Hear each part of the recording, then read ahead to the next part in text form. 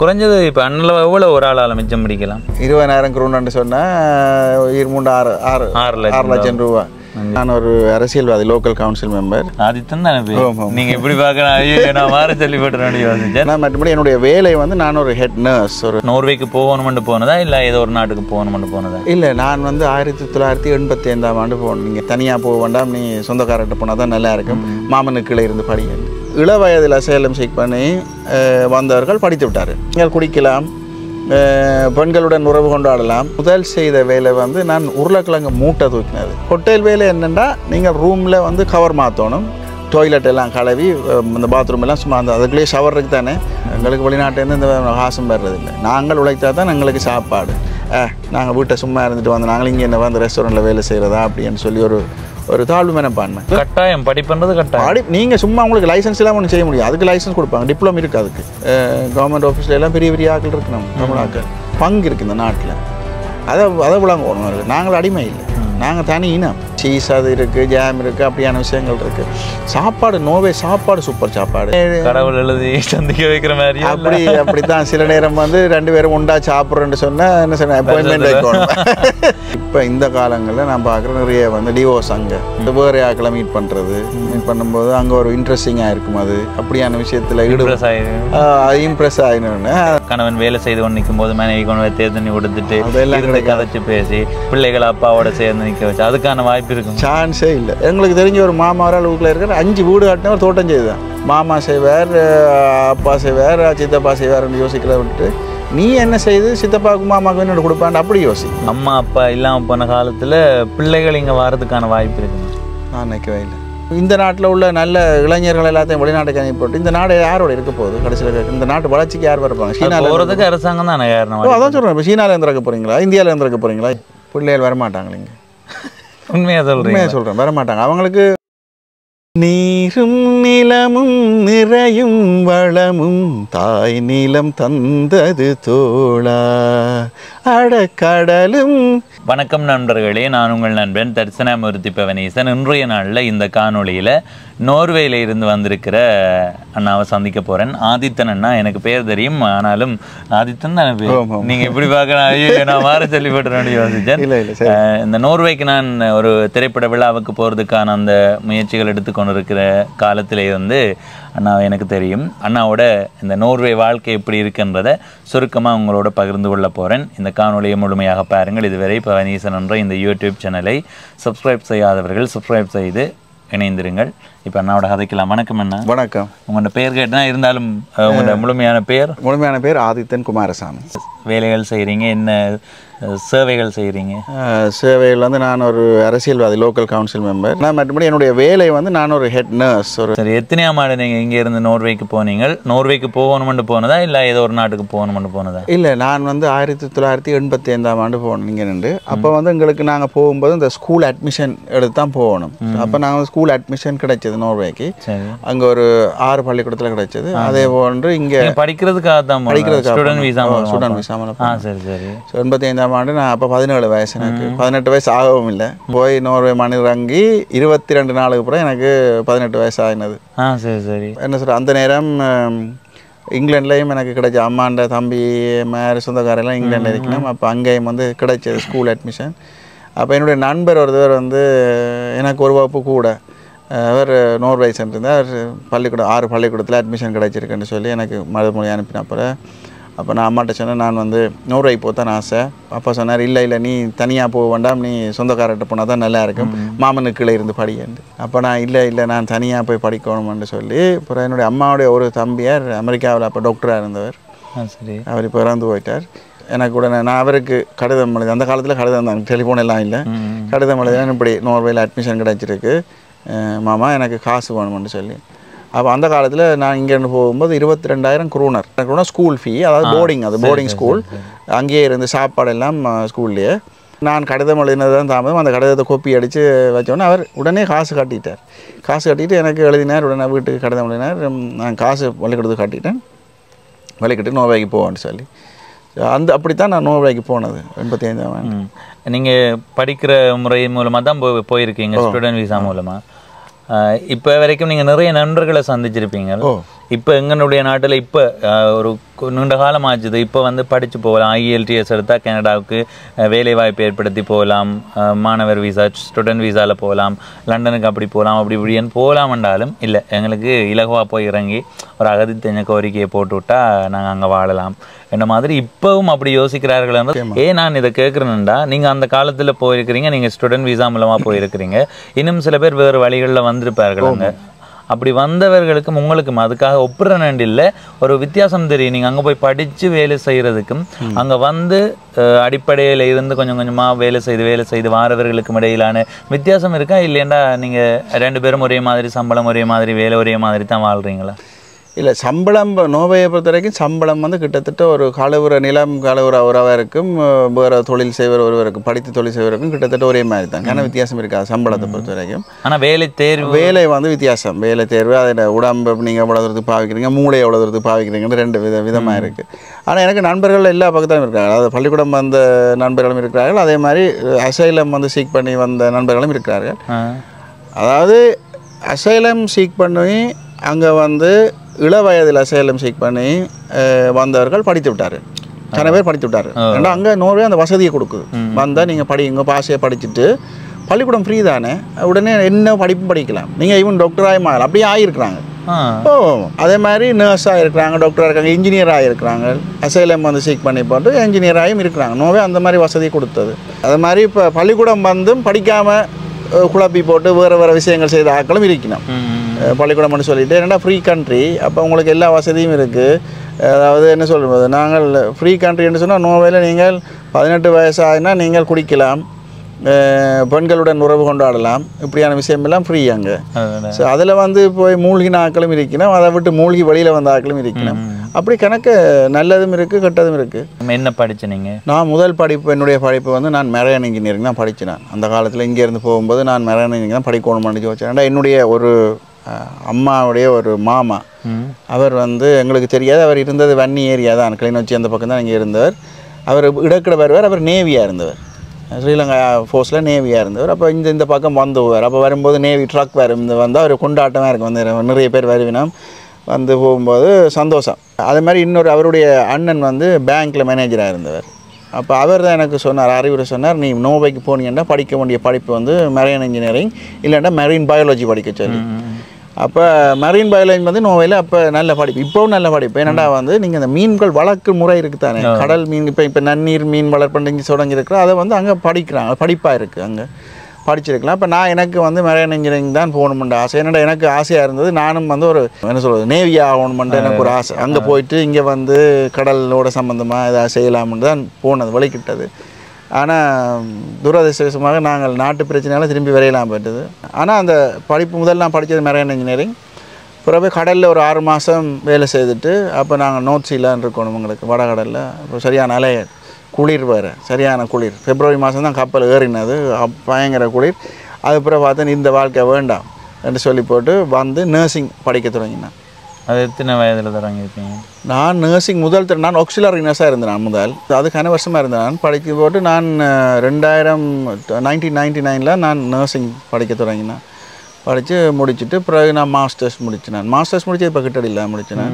முடிச்சுட்டு அது பிறகு இந்த சட்டம், அங்கே சுகாதார சட்டம் வந்து படித்தேன். அதாவது ஹெல்த் லெஜிஸ்லேஷன் சொல்கிறது, அது படித்தேன். சட்டம் கொஞ்சம் படிக்கணும். அதை விட வந்து அங்கே உள்ள என்ன சொல்கிறது, இந்த இங்கே உள்ள ஆஃபீஸில் உள்ள மாதிரி சட்டங்கள் கணக்கு இருக்குது. அந்த மாதிரி சட்டங்களும் ஒரு அரைவாசி படிச்சிருக்கேன். கிரிமினல் லோ படிக்காட்டி மற்ற சட்டங்கள் படிச்சிருக்கேன். அது மாதிரி அதெல்லாம் படித்த வழியாக தான் இந்த அரசியலோடையும் வந்து வேலை செய்கிற வழியாக அந்த சட்டங்களும் இப்போ தெரிஞ்சிருக்கிறது நல்ல விஷயம். நீங்கள் படித்து முடித்து முதல்ல வேலைக்கு சேர்ந்த வயது? முதல் திறமை நான் வேலை செய்யும்போது நான் நினைக்கிறேன் ஒரு 23 வயசுன்னு நினைக்கிறேன். 23 வயதில் வேலை செய்யுங்க. அந்த 18 வயதுல இருந்து 23 வயது உங்களோட மாமாவுக்கு கீழே போய் படிக்க சொல்ல போகல, இங்கே ஒரு 5 வருஷம் படிப்பு.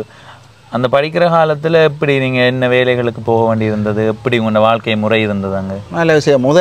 நாங்கள் முதலாவது சமரும் இல்லை, நாங்கள் போயிட்டு இருந்த படித்த இடத்துல ஒரு சின்ன ஒரு குக்கிராமம்.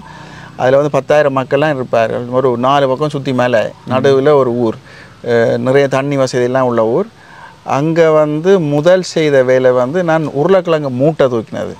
அது எப்படி என்ன சொன்னால், அங்கே ஒரு கடை ஒன்று இருக்குது, பெரிய கடை, அந்த ஏரியாவில் உள்ள பெரிய கடை. அப்போ அந்த கடையில் வந்து நாங்கள் போய் வேலை கேட்போம். ஒவ்வொரு நாளும் போய் வேலை கேட்போம். நாங்கள் 6 தமிழர் போய் வேலை கேட்டு அப்போ அங்கே உள்ள ஒரு கிழவி வந்து ஃப்ரெண்ட் ஆகிட்டான் என்னோட. அவன் இங்கிலீஷ் கேட்க மாட்டான், அவன் அவையண்ட பாஷையில் நோர்வேஜியன் பாஷையில். அப்போ நாங்கள் அப்போ பழகி கொண்டு இருக்கோம் நோர்வேஜியன். அப்போ நான் இங்கிலீஷில் அப்போ நான் படித்தது இங்கே படித்தது நான் சென்ட் பேட்ரிக்ஸ்லாம் படித்தேன். நான் 6ஆம் வகுப்பு அந்த இப்போ இங்கிலீஷ் ஸ்டாண்டர்ட் எங்களுக்கு கொஞ்சம் இருந்தது. போகும்போது போய் அவட்ட கேட்க அவள் கடைசியில் பாவம் பார்த்துட்டு எனக்கு சொன்னேன். ஒரு நாள் கேட்டால் கூட்டிக் கொண்டே பின்னுக்கு காட்டி மூட்டையை காட்டினேன், உருளைக்கிழங்கு மூட்டையை காட்டி இது தூக்குவி கொண்டு கேட்டான்.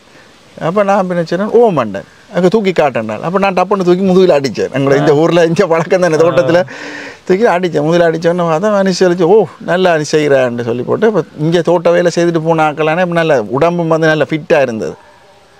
அப்போ உடனே சொன்னால் நாளைக்கு பின்னேரம் 7 மணிக்கு லொரி வரும், நீ வந்து ஹெல்ப் பண்ணன்னு சொல்லி. அப்போ உனக்கு இருந்தால் ஃப்ரெண்ட்ஸையும் கூட்டிகிட்டு வாங்க. அப்போ நாங்கள் 6 பேர், அதில் ஒரு பொம்பளை, மிச்சம் எல்லாரையும் கூட்டிகிட்டு போனோம். மச்சான் வாங்கடா போய் உருளைக்கிழங்கு மூட்டை தூக்கணும் பண்ண. அதில் 2 படிகள் கொழும்பு அவங்க வாழ்க்கையிலே தூக்கவே இல்லை.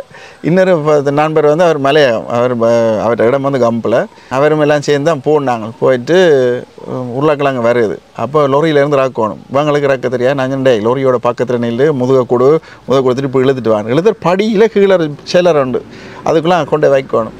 அதான் முதலாவது வேலை எங்களுக்கு சம்பளம் கிடைச்ச வேலை. அப்போ அதை கொண்டு இறக்கிட்டு அன்றைக்கு அடுத்த நாள் போக கடைக்கு மனுஷி சம்பள துண்டெல்லாம் அடித்து சம்பளம் தந்துடுது, கையில் காசும் தந்தா. அப்போ பெரிய சந்தோஷம் எங்களுக்கு. அப்போ முதல் தரம் காசு வைக்கிறோம். பிறகு பள்ளிக்கூடம் பாஷை படித்து முடிஞ்சுது. 1 வருஷத்தில் எங்களுக்கு அந்த ஸ்கூல் முடிஞ்சுது. அடுத்த சம்மருக்கு எங்களுக்கு ஹாலிடே வந்துட்டு, சம்மர் மே மாதம் ஹாலிடே. அப்போ அப்ளை பண்ணணும். இப்போ பள்ளிக்கூடத்தில் முதல்ல டீச்சர்ஸ் எங்களுக்கு ஹெல்ப் பண்ணவே வேலை அப்ளை பண்ணுறதுக்கு 80 அப்ளிகேஷன் போட்டுனாங்களே. அப்போ அந்த டைம் அப்ளிகேஷன் போட்டு 2 வேலை கிடைச்சது சம்மர் ஜாப் ஹோட்டலில். அப்போ ஒரு கொஞ்சம் குரூப்புங்களில் வந்து ஒரு ஹோட்டலுக்கு போயிட்டாங்க வேறு இடத்துல. நாங்கள் 2 பேர் வந்து நானும் அந்த கம்பில் ஃப்ரெண்டும் வந்து நாங்கள் 2 பேரும் இன்னொரு ஒஸ்லோவுக்கு வந்துட்டோம். ஒஸ்லோ வந்து சிட்டி தானே, ஒஸ்லோவுக்கு வந்துட்டோம். வந்தால் எங்களுக்கு ஹோட்டலில் வேலை. ஹோட்டல் வேலை என்னென்னா நீங்கள் ரூமில் வந்து கவர் மாற்றணும், பெட் கவர் எல்லாம் சேஞ்ச் பண்ணி ரூம் எல்லாம் ஃபுல்லாக வேக்யூம் கிளீனர் பிடிச்சி டாய்லெட் எல்லாம் கழுவி அந்த பாத்ரூம் எல்லாம் சும்மா அந்த அதுக்குள்ளேயே ஷவர் இருக்குது தானே, எல்லாம் கழுவி விடணும். அந்த மாதிரி அதுதான் வேலை. அதான் முதல் செய்த வேலை 3 மாதம் செய்துட்டு திருப்பி படிக்க போயிட்டோம். இப்போ அடுத்தது அப்போ தான் மரைன் இன்ஜினியரிங் தொடங்கின நேரம் படிக்க போயிட்டு திருப்பி செகண்ட் சம்மரும் வந்து அதே மாதிரி 3 சம்மர் அதே ஹோட்டலில் வேலை செய்தாங்க. அதே வேலை செய்துட்டு தான் பிறகு நான் அந்த டைம் வந்து இன்னொரு ஃப்ரெண்ட் ஒருத்தர் இருக்குது, அவர் இப்போ இங்கே மூவ் பண்ணிட்டார். அவர் எனக்கு ஒரு வேலை எடுத்து வந்தவர். அந்த பின்னேரத்தில் போய் ஒரு வேர் ஹவுஸ் ஒன்று கழுவணும், கிளீனிங் வேலை. அது என்ன சொல்கிறது, அந்த மெக்கானிக் ஷாப் மாதிரி ஒரே கருப்பாக தான் இருக்கும். அதெல்லாம் அடித்து கழுவி அந்த ஆஃபீஸெல்லாம் கழுவி போட்டு வாரது. இந்த வேலை முடித்து பின்னேரம் அந்த வேலையை போயிட்டு வாரது. அப்போ சம்மர் ஹாலிடேண்டோடைய நாங்கள் யங்கண்டோடைய அடித்தது தான் வேலை செய்தது தான் செய்துட்டு பிறகு படிக்க போயிடுவோம். படிக்க போகிற காலத்தில் வேலை இல்லை. அப்புறம் படித்து முடிஞ்சோடனே ஹாலிடேண்டா வேலை செய்வோம். நீங்கள் இப்போ இந்த வேலைகளை சொல்லும்போது இப்போ இங்கே இருந்து போகிற இளைஞர்கள், அப்போ நீங்கள் போகும்போது திரும்ப இந்த நாட்டுக்கு வர முடியாத ஒரு சூழ்நிலை, அடுத்தது ஏதோ வந்துட்டோம் ஏதோ உழைச்சி அடுத்தது படிப்பில் நீங்கள் அந்த நேரம் கூட கவனம் செலுத்திங்க. ஆனால் இப்போ போகிற இளைஞர்கள் எதிர்பார்த்து போகிறது வேறு. அங்கே போனால் வெளிநாடு பற்றிய சரியான புரிதல் இல்லாமல் போய் ஒரு உணவகத்தில் கொண்டே வேலைக்கு விட்டாலோ இல்லைன்னா ஏதாவது ஒரு சுத்தம் செய்கிற வேலைக்கு விட்டாலோ அதை ஏற்றுக்கொள்கிறார்கள் இல்லை. ஏன்னு சொன்னால் நாங்கள் அந்த நேரத்தில் இங்கே வாழும்போது எங்களுக்கு யாருமே பணம் அனுப்புவதில்லை. எங்களுக்கு வெளிநாட்டிலேருந்து இந்த காசும் வர்றதில்லை. நாங்கள் உழைத்தா தான் எங்களுக்கு சாப்பாடு. இப்போ என்னுடைய தகப்பனார் வந்து இப்போ அவருக்கு 90 வயசு. அவர் வந்து கோஆப்ரேட்டிவ் இன்ஸ்பெக்டராக இருந்தவர். அவர் பேரை கேட்டால் எல்லாருக்கும் தெரியும், குமாரசாமின்னு சொன்னால் எல்லாருக்கும் தெரியும். அவர் வந்து காலையில் வேலைக்கு போயிட்டு மத்தியானம் வந்து சாப்பிட்டுட்டு பின்னர் வந்து தோட்டம் இருக்குது தானே, பின்னுக்கு ஆடு மாடெல்லாம் இருந்தது. அப்போ எங்கிட்ட ஆடு மாடுக்கெல்லாம் சாப்பாடு போட்டு தோட்டம் செய்த நாங்கள். அப்போ நானும் வந்து பள்ளிக்கூடம் முடிஞ்சு முதல் காலை இங்கே வந்துட்டு தோட்டம் செய்து போட்டு தான் போகணும். விடிய காலையில் பாப்பா நான் 6ஆம் வகுப்புலேருந்து 10ஆம் வகுப்பு படிக்கும் வரைக்கும் 4 வருஷம் பாப்பா மென்னாரில் வேலை அவருக்கு. அப்போ தனியாக அவர் அங்கே போயிடுவார், நான் தான் இங்கே உள்ள ஆம்பளை வீட்டை. அப்போ விடிய காலையில் அப்போ இங்கே வாழை இருந்தது. விடிய காலையில் எழும்பி வாழைக்குள்ளே பின்னருமே நான் வெட்டி வச்சுடுவேன். முத்தின வாழையெல்லாம் பார்த்து வெட்டி சைக்கிளில் ஏற்றிட்டு அவரோட பப்பான சைக்கிள் ரேலி இருந்தது. அப்போ பழைய ரேலி சைக்கிள் கரையில் ஏற்றி போட்டு ஒரு 3 வாழைக்குள்ளே ஏற்றுவேன் சைக்கிளில். அப்போ சின்னப்படி நான் 6ஆம் வகுப்புண்டா எத்தனை வயசுன்னு தெரியாது. அப்போ சைக்கிளில் சுண்ணாச்சந்தை கொண்டு வாழைக்குள்ளே விற்று போட்டு சில வேலை சுண்ணாச்சந்தையில் வாழைக்குள்ளே மலி பண்ண அப்போ தெரியும் எங்களுக்கு பிஸ்னஸ் தெரியும். வாழைக்குள்ளே மலி பண்ண சொன்னால் டப்பு நேசவன் சரி மருதராமணத்துக்கு விட்டு பார்ப்போன்ட்டு அப்படியே சைக்கிள் அடிச்சுட்டு போவோம். இப்போ பைக்கில் போனாலே அலுப்பில் அதான் சொல்கிறேன். இங்கே யோசிச்சு பாருங்க, நாங்கள் அப்போ இந்த ரோட்டெல்லாம் இப்படி போட்டு அப்போல்லாம் கல் ரோட்டு தான், சும்மா மக்கு ரோட்டா பொக்கனே அந்த திலீவன் வீதி இருக்குது தானே பொக்கணும், அதெல்லாம் கல். அதுக்கு போகவே இல்லை. சைக்கிள் அதுக்கால வெட்டி தான் ஓடுறது. ஓடி போயிட்டு மருதராமண ரோட்டு நல்லா இருக்கும். அப்போ அடித்து கொண்டு போகிறது நேராக மருதநாபனத்துக்கு கொண்டு அங்கே போய் வாழைகளை விற்றுட்டு அங்கே நின்று வீட்டை வந்து அம்மா சொல்லுவா சில போல் பான் வாங்கன்னு வாண்டு. அப்போ அங்கே நின்று திருப்பி மருதநாபனத்துலேருந்து சுண்ணாங்கத்துக்கு வந்து பேக்கரி இருக்குது, பேக்கரியில் பானை வாங்கிட்டு இங்கே வந்துட்டு டப்பான குளிச்சுட்டு அதுக்கப்புறம் வெளிக்கிட்டு வெள்ளை உடுப்பு போட்டுட்டு இங்கே ரெண்டு சைக்கிள் எடுத்துக்கொண்டு ஊரில் அம்மன் கோயில் வரைக்கும் சைக்கிளில் போய் சரியாக ஒரு மைல் 1.6 கிலோமீட்டர் போய் அதில் சைக்கிளை விட்டுட்டு ஐயர் வீட்டில் அதில் ஒரு ஐயர் வீடு இருந்தது, ஐயர் வீட்டில் சைக்கிளை விட்டுட்டு ஸ்கூல் பஸ் எடுத்து பேட்ரிக்ஸுக்கு போனேன். இதுதான் என்னுடைய எத்தனை வருஷ வாழ்க்கை, 4 வருஷ வாழ்க்கை. அந்த கஷ்டம் இருக்குது தானே, அந்த என்ன சொல்கிறது, நீங்கள் அந்த பட்ட அந்த அனுபவம் உங்களுக்கு அந்த அனுபவம் வந்து அது ஒரு வளர்ச்சி தான். இப்போ நான் நினைக்கிறேன் இந்த வெளிநாட்டுக்கு போகிற பிள்ளைகள் இப்போ இருக்கிற பிள்ளைகள் வந்து இந்த என்ன சொல்கிறது சண்டைக்கு பிறகு சுகமான வாழ்க்கையை வாழ்ந்து பழகினாவுடைய அந்த கஷ்டம் தெரியாது. நாங்கள் வீட்டை சும்மா இருந்துட்டு வந்து நாங்கள் இங்கே என்ன வந்து ரெஸ்டாரண்ட்டில் வேலை செய்கிறதா அப்படின்னு சொல்லி ஒரு தாழ்வு மனப்பான்மை. ஆனால் எப்போவுமே யோசிக்கணுமெண்டா நீங்கள் முன்னேற்றத்துக்கு ஒரு இடத்துல உங்களுக்கு ஒரு ஸ்டார்டிங் பாயிண்ட் இருக்கணும், என்ன இருந்தாலும் ஒரு ஸ்டார்டிங் பாயிண்ட். அது ஒரு ஸ்டார்டிங் பாயிண்ட்டாக எடுத்து அது ஒரு குறைவாக நிற்காமல் அது ஒரு நல்ல இடமா ஒரு பிள்ளையார் சொல்லி போடுற மாதிரி சுழியை போட்டுட்டு தொடங்குங்க. அதிலேருந்து என்ன தொழிலாக இருந்தாலும் இங்கே என்ன தொழிலென்றால் செய்ய முடியாது. இங்கே கணக்கு தாழ்வு மனப்பான்மை இருக்குது, இந்த சாதி பிரச்சனை இருக்குது, இப்படியான பிரச்சனையில் இது ஒரு என்ன சொல்கிறது ஒரு இந்த சமுதாயம் வந்து உருப்படாத ஒரு காரணம் இதுதான் முக்கியமாக. அங்கே வந்து நீங்கள் என்ன தொழில் செஞ்சாலும் படிக்கணும். இப்போ நீங்கள் மர வேலை செய்கிறேன்டா தச்ச வேலை செய்கிறேன்னு சொன்னால் அதுக்கு படிக்கணும் பள்ளிக்கூடத்தில், சும்மா விட மாட்டாங்க. 2 வருஷம் முதல் பெஞ்சில் இருக்கணும் பள்ளிக்கூடத்தில், கட்டாயம் படிப்புன்றது கட்டாயம். நீங்கள் சும்மா உங்களுக்கு லைசன்ஸ் இல்லாமல் ஒன்றும் செய்ய முடியாது, அதுக்கு லைசன்ஸ் கொடுப்பாங்க, டிப்ளமோ இருக்குது அதுக்கு. 2 வருஷம் முதல் ஸ்கூல் பெஞ்சில் இருக்கணும், அதுக்கப்புறம் 2 வருஷம் ப்ராக்டிஸ், அதுக்கப்புறம் தான் உங்களுக்கு எக்ஸாம் நடக்கும். அதே மாதிரி ப்ளம்பருக்கும் நீங்கள் முதல் பள்ளிக்கூடத்துலேருந்து படிக்கணும், எலக்ட்ரிஷியனுக்கும் படிக்கணும். முதல் படிச்சுட்டு தான் முதல் சொல்கிறது ஸ்மால் கரண்ட்டுன்னு சொல்லி கொஞ்சம் சொல்கிற ஸ்வாக்ஸ்திரம் ஸ்டார்க்ஸ்திரம்னு சொல்கிறது அந்த கரண்ட்டை வந்து குறைவான கரண்ட் முதல் அதுக்கு விடுவாங்க. அது முடிஞ்சு அப்புறம் எக்ஸாம் பாஸ் பண்ண அப்புறம் பெரிய பெரிய கரண்ட்டுக்கு வேலை செய்யலாம். அப்படி நீங்கள் சும்மா செய்ய முடியாது. அப்போ நானே கூடி என்ன தொழிலுக்கும் படிக்கலாம். அங்கே தொழில் வந்து படிப்பு முறையில் வரபடியா உங்கள்கிட்ட இந்த மாதிரி பிரச்சனைகள் இருக்காது, நான் தாழ்வு இவர் மேல் வேண்ட மாதிரி இருக்காது. அது நல்ல சமுதாய வளர்ச்சிக்கு தானே. இப்போ இங்கே நான் யோசிக்கிறேன், இங்கே வந்து அந்த மாதிரி நீங்கள் கொண்டு வந்தால் இப்போ கல்வி முறை இப்போ ஆசாரி என்று சொல்லி ஆசாரி தான் தனியாக மர வேலை செய்யணும் இல்லாமல் கல்வி முறை ஆக்கினீங்கன்னு சொன்னால் இந்த பிரச்சனை இல்லை. வீடு கட்டும்போது தெரியும் உங்களுக்கு இவ்வளோ அளவுண்டா அவன்கிட்ட சொல்லவே தேவையில்லை, இது இப்படி தான் வரும், மரத்தின் அளவு சொல்லுவாங்க, இன்னும் இடத்துல இவ்வளோ தான் வரணும்னா சும்மா சொல்லுவாங்களே அவங்க, கணக்கு சொல்லுவாங்க, கணக்கு போட்டு அது படிப்பு முறையில் வந்தபடியாக எவ்வளோ.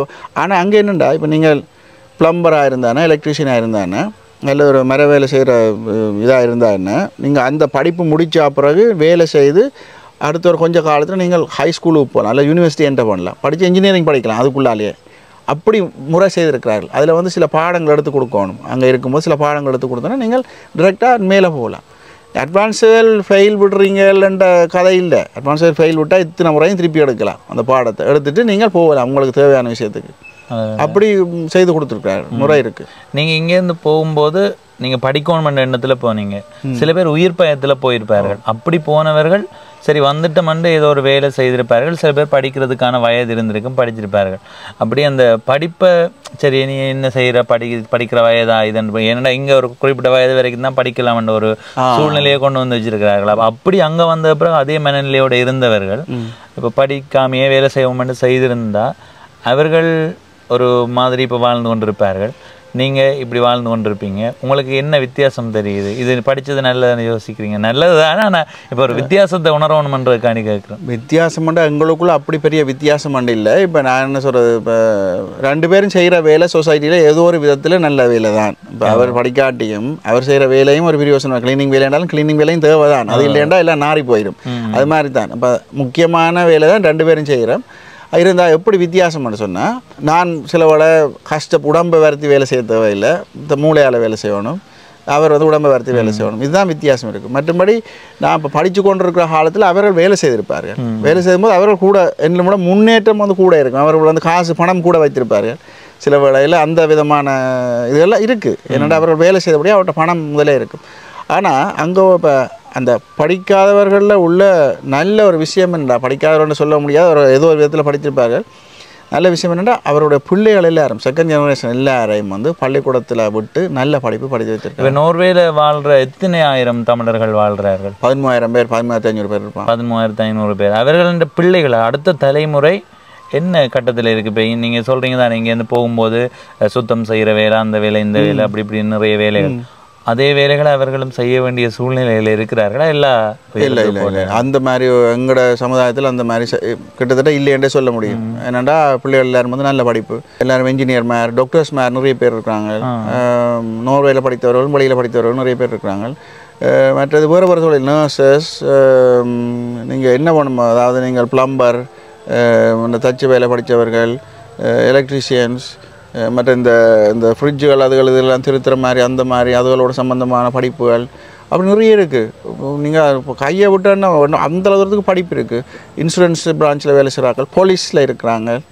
எல்லா துறைக்குள்ளேயுமே ஒரு தமிழராக இருப்பாங்க, கட்டாயம் இருப்பாங்க. இப்போ வந்து என்னென்னா இப்போ எங்களோட ஜெனரேஷன் வந்து இப்போ நாங்கள் கனவேர் அந்த போன டைம் அப்படி இப்போ என்னுடைய வயசில் இருக்கும்போது ஆக்கள் எல்லாம் வந்து இப்போ எனக்கு 56 வயசு 57 ஆகுது. எங்களோட ஜெனரேஷன் எல்லாம் வந்து கனவேர் படித்து இப்போ பொஸ்ஸாக இருக்கிறாங்க கன இடத்துல வந்து இப்போ கனவேர் எக்ஸ்பீரியன்ஸோடு இப்போ நாங்கள் அந்த மேலே அதிகமான இடத்துல இருக்காங்க. இப்போ ரோட்டு சம்மந்தமான விஷயங்கள் அதில் அந்த ஆஃபீஸ் வழியை கவர்மெண்ட் ஆஃபீஸில் எல்லாம் பெரிய பெரிய ஆக்கள் இருக்கணும் தமிழ் ஆக்கள். அதே டாக்டர்ஸும் வந்து பெரிய பெரிய இடத்துல பெரிய பெரிய பொசிஷனில் இருக்கிறோம். ரிசர்ச் பண்ண கம்ப்யூட்டரோட சம்மந்தமான பேங்க்கில் இருக்கிறாங்க. இந்த வீடு விற்கிற விஷயங்கள் இருக்குது தானே அதுக்குள்ள இருக்கிறாங்க. புரோக்கர்ஸ், லோயர்ஸ், இப்படி நீங்கள் என்ன துறை எடுத்தாலும் எல்லாத்துலையும் இருக்கிறாங்க. ஃப்ளைட் ஓடுறாங்க, பைலட்டாக இருக்கிறாங்க. இப்போ ஒரு உறுப்பினர் ஒரு ஆள் வந்ததில்ல நோர்வேயில், ஒரு பெண் ஒரு ஆள், என்ன இதில் இருக்கு பாராளுமன்றத்தில் கம்சாயினி அவள் வந்து இப்போ ஜஸ்டிஸ் சம்மந்தமாக, அதாவது என்ன சொல்லுங்க ஜஸ்டிஸ்ன்னு சொன்னால் நீதித்துறையில் இருக்கிறா, அது சொல்கிற ஒரு மெம்பராக இருக்கிறா. அதுக்கு இப்போ ஒரு சிங்கள இடத்துல போய் நான் ஒரு பெரிய பொறுப்புக்கு வாரதுன்றது சிரமமான விஷயம். ஆனால் நீங்கள் இங்கே இருந்து நோர்வேயில் போய் வாழ்கிறீங்க. இப்போ அங்கே நீங்கள் என்ன இப்போ இதில் இருக்கிறீங்க? நான் இருக்கிறது ஒரு head nurse, department of head nurse. வந்து நான் அந்த ஒஸ்லோ லேகவக்ட்னு சொன்னால் நோர்வேலே பெரிய ஒரு கவுன்சிலில் செய்கிற ஒரு ஹாஸ்பிட்டல் மாதிரி 24 hours ஓப்பன். அது பெரிய ஹாஸ்பிட்டல். அப்படி உங்களை மாதிரி நிறைய பேர் பொறுப்புகளில் இருப்பார்கள். நீங்கள் சொன்ன மாதிரி நிறைய இதில் இருப்பார்கள். அதான் நீங்கள் எங்கள் நாட்டில் ஒரு ஆள் சிங்கள இடத்துல போய் வாரது சாத்தியம் குறைவண்ண மாதிரி தானே. இப்போ சிங்களால் இங்கே வந்தால் கூட தமிழாக்கள் எதிர்க்க போயிடும், அது விளங்குது அவங்களுக்கு இனப்பிரச்சனை ஒன்று இருக்குது. ஆனால் அங்கே எப்படி அது? இங்கே வந்து நாங்கள் 2 இனம் தான் இருக்கிறோம், தமிழும் சிங்களம் தான் இருக்கிறோம். அங்கே வந்து மல்டி கல்ச்சுரல் என்வாயன்மெண்ட். என்னென்னா அங்கே எல்லா நாட்டு மக்களும் இருக்கிறாங்க. கிட்டத்தட்ட ஒஸ்லோ நீங்கள் பார்த்தீங்கன்னா ஒஸ்லோ கிட்டத்தட்ட 145 170 பாஷை கிட்ட உள்ள கதைக்கிற ஆக்கள் இருக்கணும், எல்லா சனமும் இருக்குதாங்க. அப்போ வந்து ஒரு வித்தியாசமான இடம். சில கருப்பு வெள்ளையண்ட சில விஷயம் இருக்குது.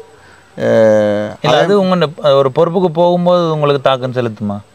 இருக்கும், சில இடத்துல இருக்கும், சில இடத்துல இருக்காது. இப்போ நான் வந்து அதை தாண்டி வந்தால் என்னோட பாஷை ஃப்ளூவெண்ட்டாக கதைக்கிறபடியா, அங்கே பாஷை ஃப்ளூவெண்ட்டாக கதைக்கிறபடியா சில விஷயம் மட்டும் படிச்சிருக்கு, என்னுடைய படிப்பும் அப்படி அதில் இருக்கும்போது என்ன தட்டி கழிக்க முடியாது. என்ன சட்டம் சொல்லும். இப்போ நாங்கள் அப்ளிகேஷன் போடும்போது கனவேர் வருவோம், வரையக்குள்ளே அங்கே வந்து நான் திருப்பி கேள்வி கேட்கலாம், என்னத்துக்காக என்னுடைய யூனியனை வச்சு நான் கேள்வி கேட்பேன், என்னத்துக்காக என்ன போடலைன்னு சொல்லி இந்த இடத்துல.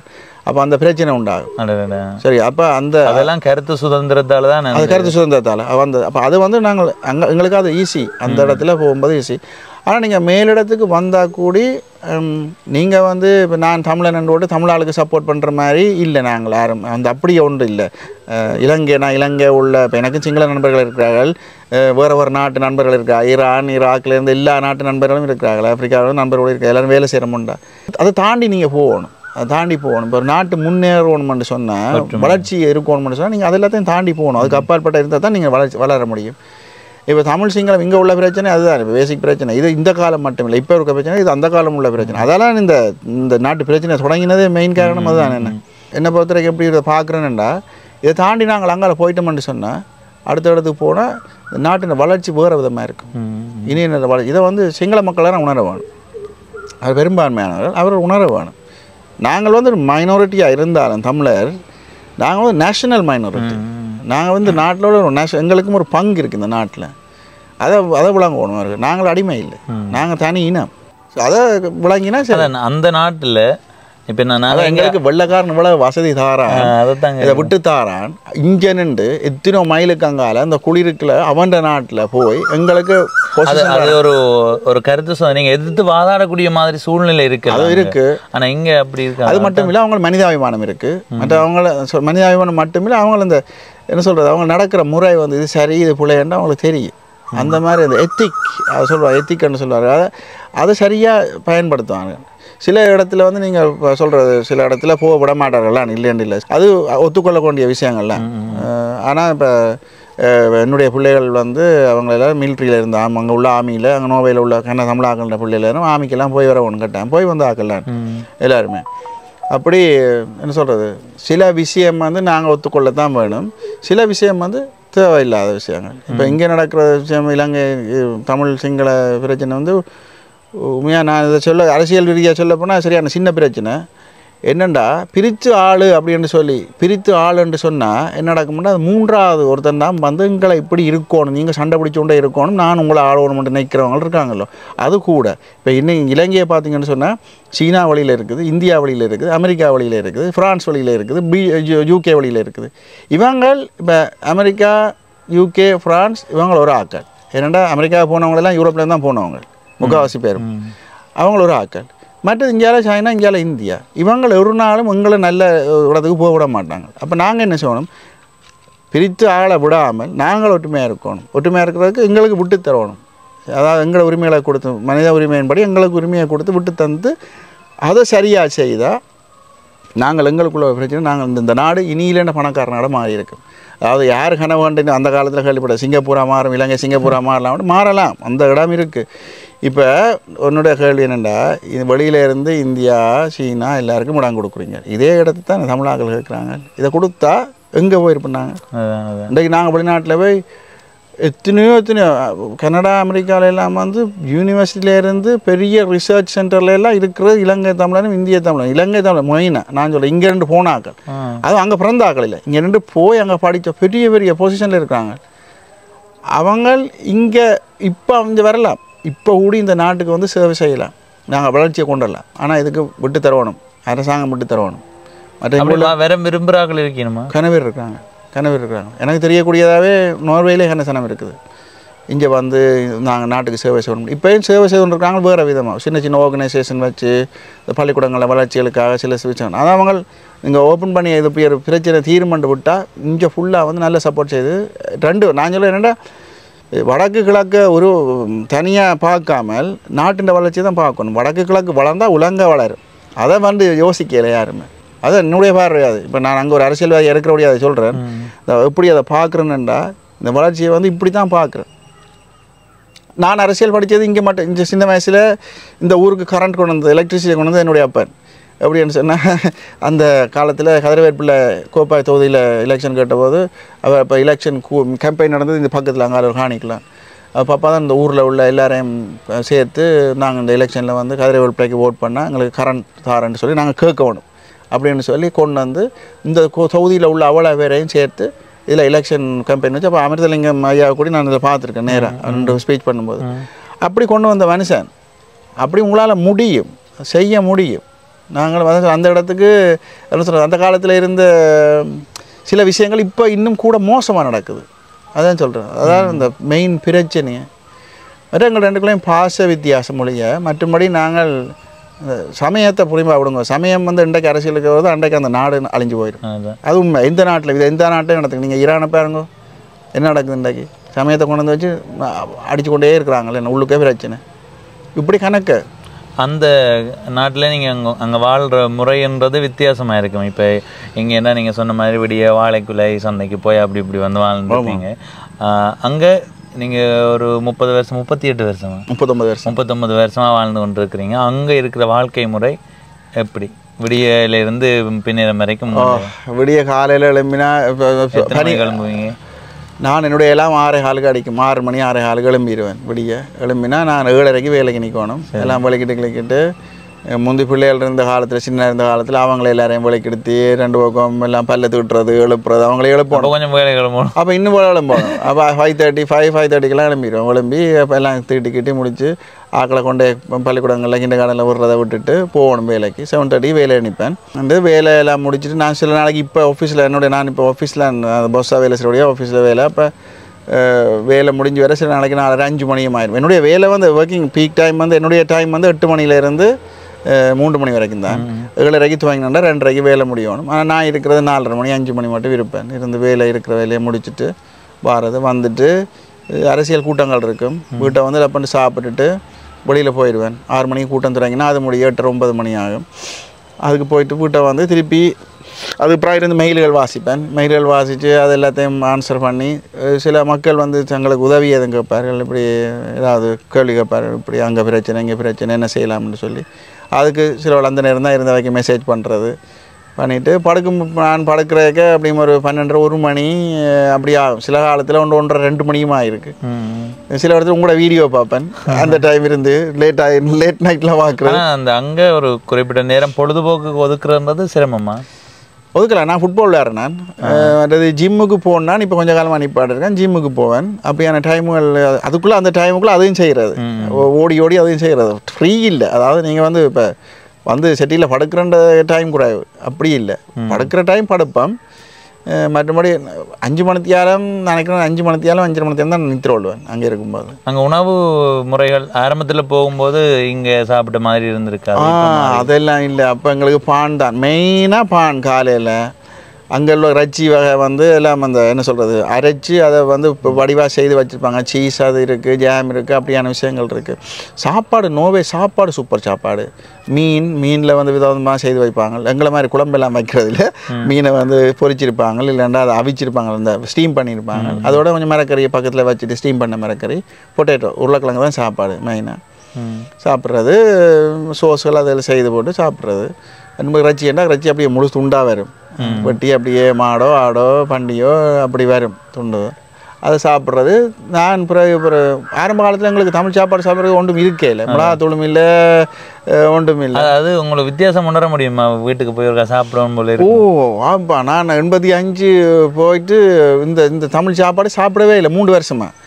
அப்போ திருப்பி 88ஆம் ஆண்டு இங்கே வந்தபோது தான் அம்மா கேரட் சம்பல் போட்டு தந்த மத்தியானம் வந்து சாப்பிட சும்மா காது கால வைக்க போன மாதிரி இருந்தது. இங்கேருந்து சாப்பிட்டு போன சாப்பாடு அந்த 3 வருஷம் ஒன்றும் படாதால் இந்த இது ஒன்றும் மிளகாயே படையில வாயில் வந்து சாப்பிடக்கே எல்லாம் ஒழுகிச்சுது அப்படியே. அந்த டைம் திருப்பி அந்த வெளிநாட்டுக்காரர் கூட வர துவங்கின உடனே அந்த தமிழ் சாப்பாடுகள், தமிழண்டா இப்போ எங்கள் நாட்டு சாப்பாடு வர துவங்கிட்டது. மிளகாய் வாங்கக்கூடிய மாதிரி இருந்தது.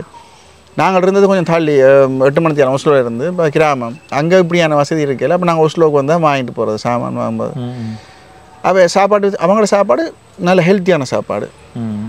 எங்களோட சாப்பாடு ஹெல்த்தி தான், வேறு விதமான ஹெல்த்தி. அவங்களோட சாப்பாட்டில் ஃபேட் கூட இருக்குது, சில சாப்பாட்டில் ஃபேட் கூட இருக்குது. எங்களோட சாப்பாடு வளமையாகவே நாங்கள் எங்களோட தமிழ் முறையில் சாப்பிட்ற சாப்பாடு ஹெல்த்தியான சாப்பாடு. ஆனால் நோர்வேயில் உள்ள பான் இருக்குது தானே, இங்கே நீங்கள் வெள்ளை பானை தானே சாப்பிட்றீங்க. அங்கே அப்படி இல்லை. அங்கே பான்லேயே நீங்கள் கிட்டத்தட்ட ஒரு 30 ரகம் இருக்குது. பான்ல 30 ரகம் இருக்குது. அதுக்குள்ளே ஒரு விதமான தானியம் போட்டிருப்பாங்க. அந்த மாதிரி இருக்கும் பான் சாப்பிட்டீங்கடா. மற்றபடி மத்தியானம் இப்போ காலையில் நான் ஒரு துண்டு பான் சாப்பிடுவேன். சில விட சாப்பிட்றது இல்லை காலையில். இரவு லேட்டாக சாப்பிட்டா காலையில் சாப்பிட இல்லாது. மத்தியானம் லஞ்ச் வேலை செய்கிற இடத்துல ஒரு 12 மணி 12:30 ஆகும் சாப்பிட. காலையிலேருந்து சில விட பான் கட்டிக்கிட்டு போகிறேன். நான் வீட்டிலேருந்து ஒரு 3 துண்டு பான் கட்டிகிட்டு போய் அதை தான் சாப்பிட்றது. சில விட அங்கே கேன்டீன் இருக்குது. கேன்டீனில் நாங்கள் காசு கொடுத்து தான் சாப்பிடணும். அங்கே என்ன விரும்பின மாதிரி சாப்பாடு இருக்காது, சலாட் அப்படி இப்படி இருக்கும். அப்போ நான் வீட்டிலேருந்து பானை கட்டிகிட்டு போனால் ஓகே சாப்பிட்டுட்டு திருப்பி பின்னேரம் வீட்டை வந்து சோறு சாப்பிடுவேன். மனுஷன் சமைச்சு வச்சுருப்பா, சோறு சாப்பிடுவேன். இல்லாண்டா அவன் வேலையால் வந்தாலும் 2 பேரும் சேர்ந்து சமைச்சு போட்டு சாப்பிட்றது. ஆனால் அந்த கூடுதலாக இந்த இது சொல்லி வேணும், கணவனும் மனைவியும் சந்திக்கிறதே குறைவாக இருக்குமே. அப்படியே அங்கே எல்லா இடமும் இல்லை, எல்லாட்ட வீட்லையும் இல்லை. சில வீட்டில் இருக்குது, அப்படி இருக்குது. என்ன 2 பேரும் வேறு டைமுக்கு வேலை செய்கிறபடியா. மற்ற என்ன வேலை செய்கிற அவசியம் கூட தானே. சில பேர் வந்து நர்ஸ் மேரோட சம்மந்தமான வேலைகள்ண்டா காலையில் மேரும் பின்னேறம் மேரம் அவருக்கு ஷிஃப்ட் இருக்கும், நைட் டியூட்டியும் இருக்கும். அப்போ அவைகளுக்கு சந்திக்கிறது குறைவாக இருக்கும். டாக்டர்ஸும் அதே மாதிரி தான். மற்றபடி ஆஃபீஸில் வேலை செய்கிறாக்கள் அவள் காலையில் போயிட்டு பின்னேறம் வந்துடுவேன் நம்ம வீட்டை. இப்போ எங்களுக்கெல்லாம் எனக்கு ஆஃபீஸ் எனக்கு சனி ஞாயிறு ஃப்ரீ. ஆனால் அப்படி இருந்து நான் சனி ஞாயிறுடைய பழைய வேலை ஒன்று இருந்தது. நான் சொன்னேன் அந்த எல்லாம் அடிக்கிறது. அங்கே போய் 3 சனி ஞாயிறு இருக்கா போய் சரிண்ணா என்னடா அந்த நர்சிங்கை மறக்கக்கூடாதுன்றதுக்காக பேஷண்ட்ஸ் வீட்டை போகிறேன். நான் அவங்க எல்லாம் அடித்தா வீட்டை போவேன். வீட்டை போய் அவையில் செக் பண்ணுறதெல்லாம் செக் பண்ணிவிட்டு அவைக்கு டெஸ்ட் எதுவும் எடுக்கணும்னா டெஸ்ட் எடுத்துகிட்டு டாக்டர்ஸ்க்கு அடிக்கணும், அடித்து வீட்டை கூப்பிடுவோம் டாக்டர்ஸ். இல்லைன்னா ஆம்புலன்ஸுக்கு ஏற்றுறேன், ஆம்புலன்ஸுக்கு ஏற்றுவோம். சில பேர் இந்த ஹார்ட் அட்டாக்னு சொன்னால் அல்லது ஸ்ட்ரோக் வரப்போதுன்னா நான் தெரியுமா டெஸ்ட் எடுக்க எங்களுக்கு அறிகுறி தெரியும். இப்போ கதை கேட்க கிளினிக் தான் இல்லாமல் ஆளை பார்க்கணுன்னு தெரியும் என்னண்டு. அப்போ உடனே ஆம்புலன்ஸ் கிடைச்சா வருவாங்க. 4-5 நிமிஷத்தில் ஆம்புலன்ஸ் வந்துடும், வந்து ஆளை தூக்கிட்டு போயிடும். அந்த என்னென்ன கேஸ்ன்றதை பொறுத்து இருக்குது. சில ஆம்புலன்ஸ் அடித்தா 2 மணி தேலமாக வர்றதுக்கு 2 ஆறுதலாக போகிற கேஸுகள். ஸோ அப்படி வந்து ஆம்பளையும் பொம்பளையும் சந்திக்கிறா, புருஷன் முன்னாடியும் சந்திக்கிறது டைம்கள் இருக்குது. எல்லாருமே கடவுள் எழுதி சந்திக்க வைக்கிற மாதிரி அப்படித்தான். சில நேரம் வந்து 2 பேரும் உண்டா சாப்பிட்றேன்னு சொன்னால் என்ன சொன்ன அப்பாயின்மெண்ட் வைக்கணும். அப்படி இருக்குது சில குடும்பத்தில். ஆனால் எல்லாட்டையும் அப்படி இல்லை. ஆனால் இப்போ நான் சொல்கிறேன், இப்போ பிள்ளைகள் எல்லாம் இப்போ வளர்ந்துட்டாங்க. கனவேட்ட குடும்பத்தில் முதல் போன ஜெனரேஷன்ல அவங்களெல்லாம் இதை தாண்டி வந்தவனே இப்போ தாய் தப்பனுக்கு இப்போ கொஞ்சம் ஃப்ரீ. இப்போ அதை சந்திக்கிற நேரம் கூட. அதான் கடைசி நேரங்களில் தான் கொஞ்சம் கூட இப்போ ஒரு நாளைக்கு 50 வயசுக்கு பிறகு வந்து சந்திக்கிற நேரம் கூட. இதுக்குள்ளே வந்து இப்போ வெளிநாடுகளில் இப்போ இந்த காலங்களில் நான் பார்க்குற நிறைய வந்து டிவோர்ஸ் அங்கே நிறைய பேர் வந்து இந்த உண்மையாது. அது உண்மை. அதுக்கு என்ன காரணம்? அடிப்படை காரணம் நீங்கள் சொன்ன இப்போ காரணம் வந்து சந்திக்கிறது இல்லை. மற்றது வேலை தளங்களில் போய் வந்து வேறு ஆக்களை மீட் பண்ணுறது. மீட் பண்ணும்போது அங்கே ஒரு இன்ட்ரெஸ்டிங்காக இருக்கும். அது அப்படியான விஷயத்தில் இம்ப்ரெஸ் ஆகினோன்னு சொல்கிறது. அப்போ அதை நம்பி சில பேர் என்ன சொல்கிற அரசனை நம்பி புருஷனை கைவிட்டுன்ற மாதிரி அப்படி சில விஷயத்தில் வந்து சும்மா ஃபோல்ஸாக விழுகிறது. இங்கே வந்து ஒரு ஆள் விவாகரத்து செய்யப்படுறாருண்டா நிறைய யோசிப்போம். அதில் அம்மா அப்பாண்ட தலைவீடு இருக்குது, மின்னண்டு நீ இப்படி திடீர் முடிவு. அங்கே என்ன மாதிரி? எங்களுக்கு அதெல்லாம் சிம்பிள்னு சொன்னால் எவ்வளோ காலத்தில் அதை அனுமதிப்பார்? இப்போ வந்து நீங்கள் இப்போ 2 விதம் இருக்குது.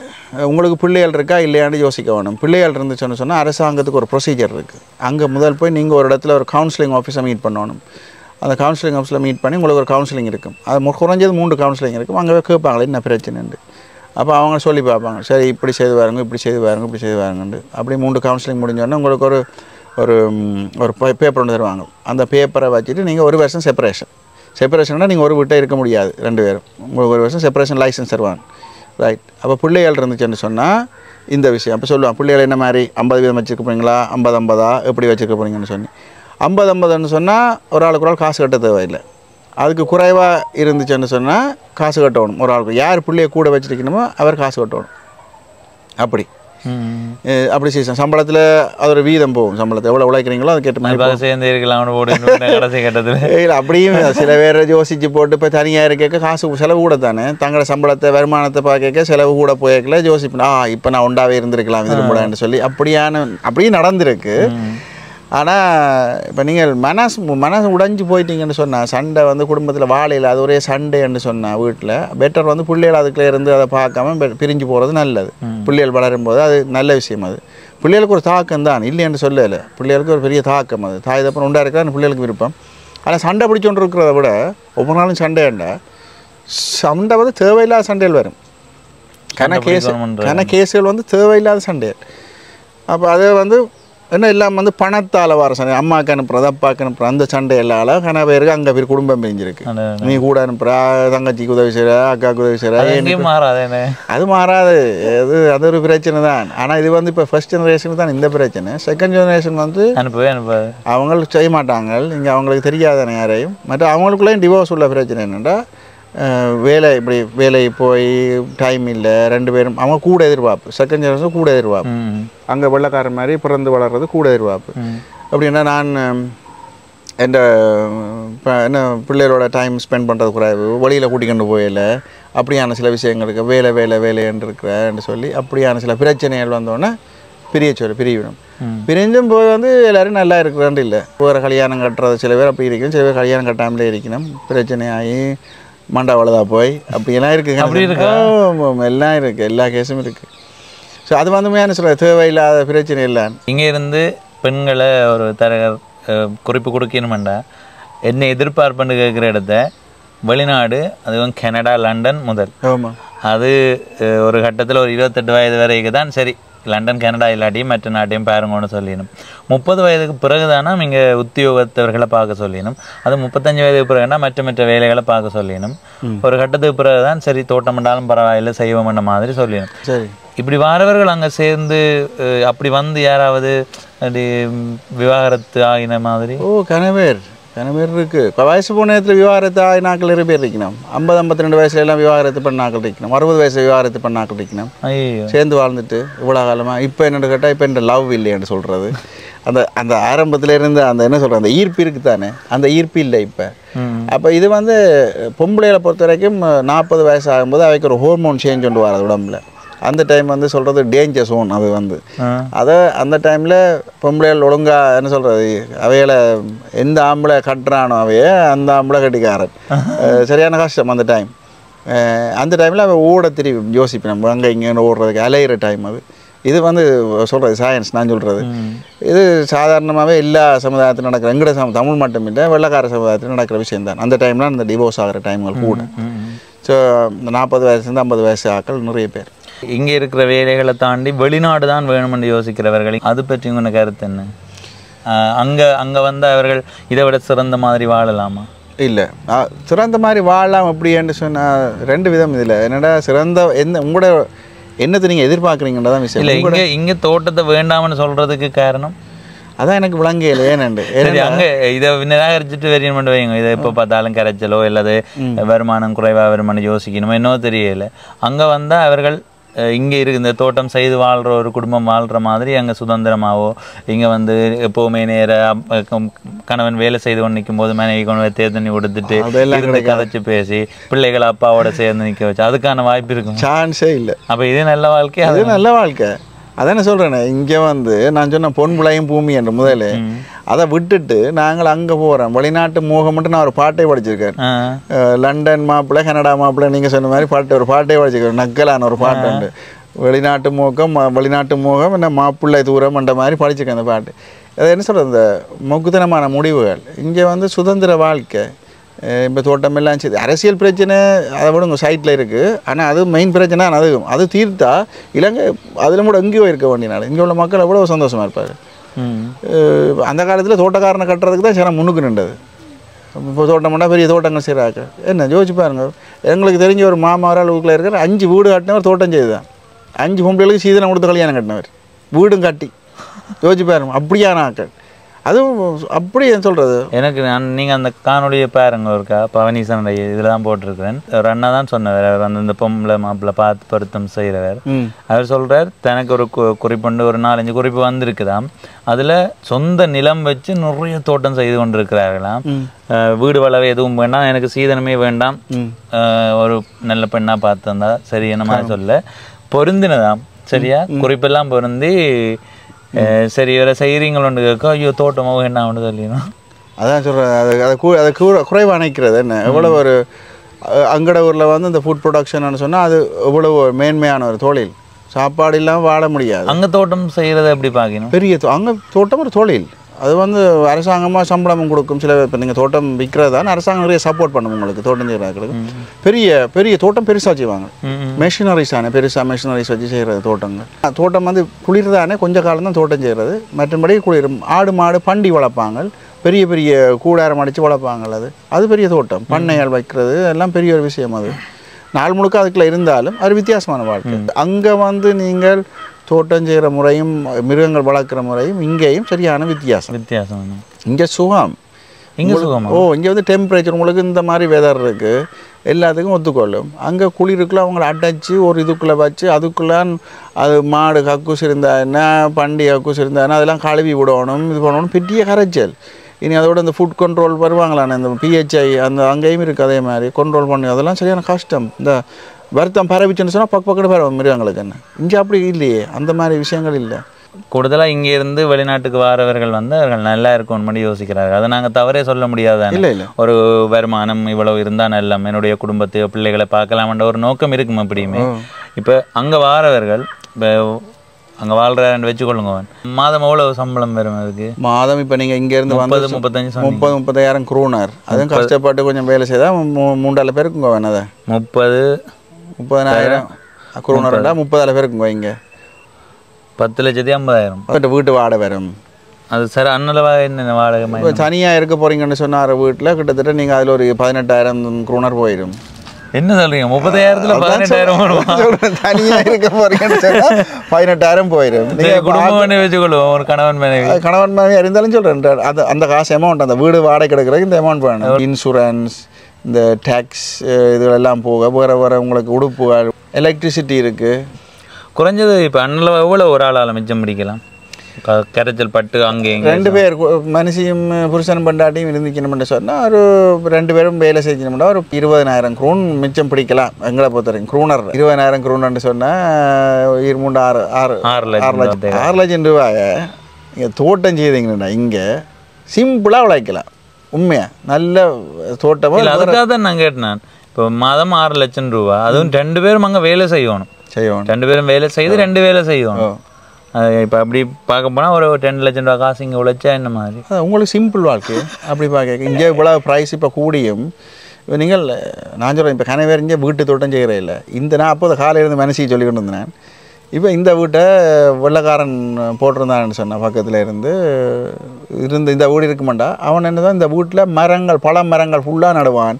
இந்த கீரை வெண்டிக்காய் கத்திரிக்காய் இதற்கு தனக்கு தேவையான அவ்வளோத்தையும் போட்டுருவான். இதில் போட்டுட்டு அவன் வாழ்ந்துட்டுருப்பான். சும்மா சிம்பிளாக வாழ்ந்துட்டுவான். அதுதான் வெள்ளைக்காரன். அவன் டெடிக்கேஷன், அவன் சரியான இது. மற்றவர்களை நம்பி வாழ மாட்டான். தன்னை நம்பிக்கை தான் வாழணும்னு நினைக்கிற ஆக்கள். அது எங்களில் இல்லை. அது தன்னம்பிக்கை இல்லாத ஆக்கள். நாங்கள் அடிமையாகவே மற்றவனுக்கு வாழணும் முடிஞ்சு யோசிச்சுக்கொண்டே இருக்கிறோம். மற்றவர் செய்வார் என்று சொல்லி அதுதான் பிள்ளை. என்ன மற்றவரையே நம்பி இருக்கிறது. நானாக செய்து நானாக முன்னோரொன்று மாமா செய்வார், அப்பா செய்வார், சித்தப்பா செய்வார்ன்னு யோசிக்கிறத விட்டுட்டு நீ என்ன செய்து சித்தப்பாவுக்கு மாமாவுக்கு என்னோட கொடுப்பான்னு அப்படி யோசி. வேறு மாதிரி யோசி. அதை யோசிக்கிறே இல்லை நாங்களே. அந்த இடத்துக்கு வரணும் சமுதாயம். படித்தா மட்டும் போதாது. நீங்கள் பள்ளிக்கூடத்தில் எவ்வளோ படிப்பும் படிக்கலாம், பகுத்தறிவும் வேணும். இங்கே போய் பள்ளிக்கூடத்தில் எல்லோரும் சப்புன்னு சப்பி தான் படிக்கணும். டியூஷன் ஓடுறது, அங்கே ஓடுறது, இங்கே ஓடுறது. பகுத்தறிவு எப்போ வளர்க்க போகிறீங்க? எப்போ உங்களுக்கு டைம் இருக்குது அதை வளர்க்குறதுக்கு? 4 விஷயம் படிக்கிறதுக்கு இப்போ டைம் இருக்குது. 4 இடத்துல போய் கதைச்சி அடிபட்டு ஆக்களோட அனுபவம் தான் அங்கே படிப்பேன். அனுபவம் தான் படிப்பு. வெள்ளைக்காரன் எல்லோரும் நல்லா படித்தவனும் இல்லை, நிறைய முட்டாள் இருக்கிறாங்க. ஆனால் அனுபவம் அவனோட லைஃப் துறையில் அனுபவம், அந்த துறையில் அனுபவம். அப்படி நாங்கள் வெள்ளையாக தெரிஞ்சோன்னு எல்லோரும் அவன் பணக்காரன் நினைக்கக்கூடாது, எல்லோரும் படித்தவொன்னு நினைக்கக்கூடாது. வெள்ளைக்காரன் எங்களிலும் கூட முட்டாளான ஆக்களும் இருக்கிறாங்களாங்க. இனி இல்லைண்ட, அதாவது இங்கே படிப்பறிவு இல்லாமல் இனி இல்லைண்ட முட்டாளங்க இருக்கிறாங்க. அது எல்லா இடத்துலையும் இருக்காது. அது சமுதாயம் அப்படி. நாங்கள் எல்லாத்தையும் அங்கே திறமைன்னு சொல்ல முடியாது. அப்படி பார்க்க இங்கே நிறைய விஷயங்கள் நல்ல விஷயங்கள் இருக்குது. இலங்கையில் இப்போ நீங்கள் யோசிச்சு பாருங்கன்னா, நினைக்கிறேன் 78ஆம் ஆண்டு 79ஆம் ஆண்டு வந்த ஒரு ரிப்போர்ட்டில் 82% இலங்கை மக்கள் வாசிக்க தெரிந்தவர் வந்தது. படிப்பார், அதாவது வாசிக்க தெரியும். நீங்கள் வாசிப்பீங்க இல்லை இங்கே சாதாரணமாக எடுத்துக்கோன்னா எல்லாருமே வாசிப்பு அதுதான் முக்கியம். இப்போ நீங்கள் பார்த்தீங்கன்னா நோபிஜன்ஸ் உலகத்தில் வாசிக்கிறார்கள் கூட. என்னடா புத்தாம்பு ட்ரெயினுக்கு இருந்தாலும் பஸ்ஸுக்கு இருந்தாலும் புத்தாம் வாசிப்பான், பேப்பர் வாசிப்பான், வாசிச்சு கொண்டே போவாங்க. புத்தாம் விற்கிற நாட்டில் உலகத்தில் அந்த எழுதுகிற புத்தகங்கள் இருக்குல்ல, எழுதுவாங்க, புத்தாம் எழுதுவாங்க. எழுதி விற்கிற நாட்டை நோவே டொப்பில் நிற்கிது. அப்படி ஒரு நாடு. வாசிச்சே தள்ளுவாங்க. என்ன இப்போடா புத்தகம் வாசிப்பாங்க தெரியுமா? கடவுளை என்னதான் இப்போ இலங்கை நல்லது என்று சொன்னாலும் 2 நாட்டோடைய ஒப்பிடும்போது நோர்வேயில் என்ன நல்ல விஷயம் இருக்குன்னு நினைக்கிறீங்க நீங்கள்? மனிதாபிமானம் கூட. சரி, உங்களை அதாவது ரெஸ்பெக்ட் பண்ணுவாங்க. உங்கள் ஒரு ஆளுக்கு ஒரு ஆள் ரெஸ்பெக்ட் பண்ணுறது. மற்றது சமுதாயத்தில் இப்போ நீங்கள் ட்ராஃபிக் சிஸ்டம் எது எடுத்தாலும் எல்லாத்துக்கும் ஒரு லோ அண்ட் ஆர்டர் அந்த படி செய்வாங்க. இப்போ நீங்கள் பார்த்தீங்கன்னா ரோட்டில் வாகனம் போயிருக்க உங்களுக்கு தெரியும், இங்கே வாகனம் போனால் ஒரு பக்கத்தால் உங்களுக்கு போக முடியும், மற்ற பக்கத்தால் போகக்கூடாது.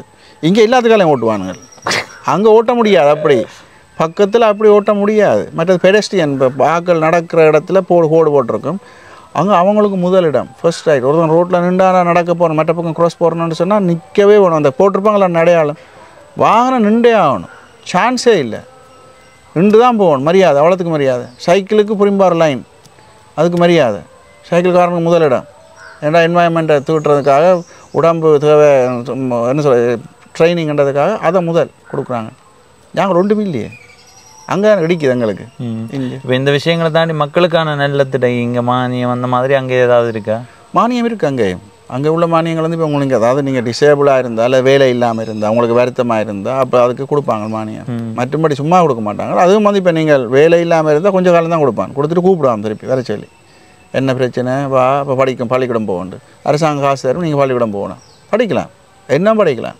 நீங்கள் படிக்காத ஒரு ஆளே திருப்பி மேசையிலேருந்து முதல்ல அந்த அட்வான்ஸ் லெவல் படிக்கலாம். எத்தனை வயது வரைக்கும் படிக்கலாம்? உங்களுக்கு வயசு இல்லையே இல்லை, இங்கேயும் இல்லை தான். நான் இங்கே மட்டுப்படுத்தி வச்சுருக்கார்கள். அட இந்த வயதுலேயும் எட்டும மாட்டோமே படிக்க தெரியுதான்னு கேட்பார்களா? இல்லையா? அது உண்மை. ஆனால் படிக்கிறது அங்கே நீங்கள் இப்போ நான் கூடி எங்களுக்கு ஒரு குறிப்பிட்ட காலம் போது சில எக்ஸாம் இருக்குது, அதை எடுத்து கொடுக்கணும். எடுத்து கொடுத்தா தான் அந்த பொசிஷனில் இருக்கலாம்.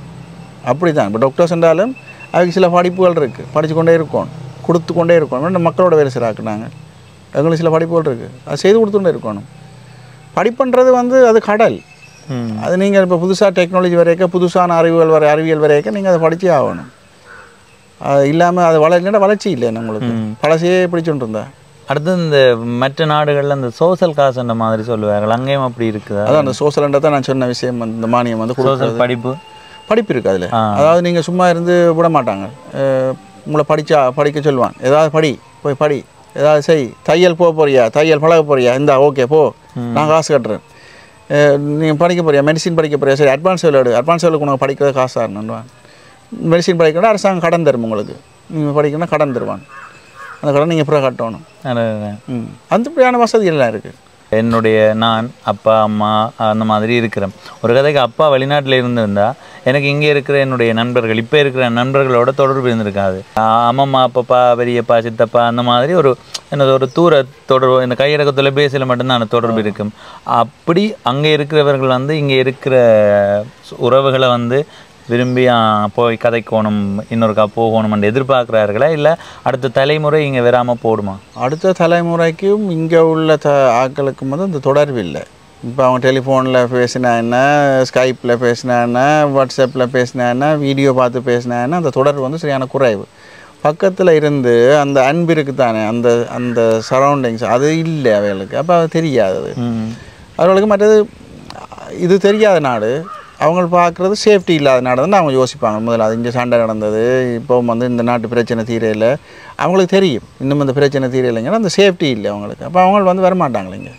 அடுத்த இப்போ ஒரு கதைக்கு எல்லாரும் இல்லாமல் போகிறோம் தானே, அம்மா அப்பா இல்லாமல் போன காலத்தில் பிள்ளைகள் இங்கே வர்றதுக்கான வாய்ப்பு இருக்குமா? நான் நினைக்கவே இல்லை. என்ன சொல்கிறீங்க? பிள்ளைகள் வரமாட்டாங்களே இங்கே. உண்மையாக சொல்கிறேன், வரமாட்டாங்க. அவங்களுக்கு அப்படி வாரன்னு சொன்னால் ஏதாவது என்ன சொல்கிறது, வேலை ஏதாவது புதுசாக வேலை கிடச்சி நான் கொஞ்ச காலத்துக்கு சூரிய வெளிச்சத்தில் இருக்க போகிறேன்னு இருந்து இங்கே நான் வேலை செய்யலாம்னு சொல்லி வந்தாவளியே மற்றபடி வரமாட்டாங்க. இது தமிழனாக இருந்தானே சிங்களாவினா இருந்தானே எல்லாருக்கும் உள்ள பிரச்சனை இது. இங்கே வந்து இப்போ நாட்டில் இருந்து கனவே இருக்கு, தமிழாக்கள் மட்டும் இல்லை, சிங்கள நாட்டு பக்கமே இருந்து நிறைய பேர் வெளிநாட்டுக்கு போயிட்டாங்க. அரசாங்கம் அனுப்பி கொண்டு தான் இருக்குது. இந்த நாட்டில் உள்ள நல்ல இளைஞர்கள் எல்லாத்தையும் வெளிநாட்டுக்கு அனுப்பிவிட்டு இந்த நாடு யாரோட இருக்க போகுது கடைசியில்? இந்த நாட்டு வளர்ச்சிக்கு யார் வரப்பாங்க? சீனாவில் அரசாங்கம் தானே காரணம். அதான் சொல்கிறேன், இப்போ சீனாவில் இருந்திருக்க போகிறீங்களா, இந்தியாவில் இருந்திருக்க போகிறீங்களா, யார் இங்கே வந்து இருக்க போகிறாங்க? உங்களோட 18 வயசுலேருந்து 30 வயசுக்கும் உள்ள ஆண்களோ பெண்களோ இந்த நாட்டில் இல்லையே. இப்போ யார் வர போகிறான்? நீங்கள் இறக்க போகிறீங்களா? ப்ரொடக்ஷனுக்கு யார் இங்கே இருக்கிறாங்க? ஒரு தடவை இல்லை. அது சரியான ஒரு டேஞ்சரான இது. இப்போ ஃப்ரான்ஸ் வந்து சொல்லியிருக்கு இந்தியாவிலேருந்து 30,000 பேரை 2030 என்னதோ எடுக்கிறாண்டு. உள்ள காரணம் அவனு மூல காரணம் என்னடா அவனுக்கு தெரியும், இப்போ சண்டை பிடிக்க போகிறாங்க வேறு நாடுகளோட, இப்போ சண்டை வரப்போகுது. அதுக்கு என்ன சொல்ல, இப்போயே எடுத்தாங்களே ஆக்களை விட்டால் அந்த பிள்ளைகள் வந்து ஆர்மியிலையோ மிலிட்ரியில் போய் சேர்ந்து போலீஸ்லேயோ போய் அங்கே சேர்ந்து சண்டை பிடிக்கிறவங்க அனுப்பிடுவானு. அனுப்பினா சண்டை பிள்ளைகளை வச்சிருவான். அவன் உங்களுடைய ஆக்கெல்லாம் அடிபடுறது இங்கேருந்து சண்டை பிடிக்கலாம் இல்லை சொல்கிறேன் என்னென்னா அவங்க வந்து புத்தியாக செய்கிறாங்க. கருப்பு ஆக்கள், அதாவது இப்போ சைனீஸ் அந்த பிலிப்பைன்ஸ் அவங்கள எடுக்கலை, அந்த மஞ்சள் உள்ள ஆக்களை எடுக்கலை, கருப்பு வெங்கட இனத்தை எடுத்துகிட்டு போகிறான், ஆப்பிரிக்காவிலேருந்து எடுக்கிறான்.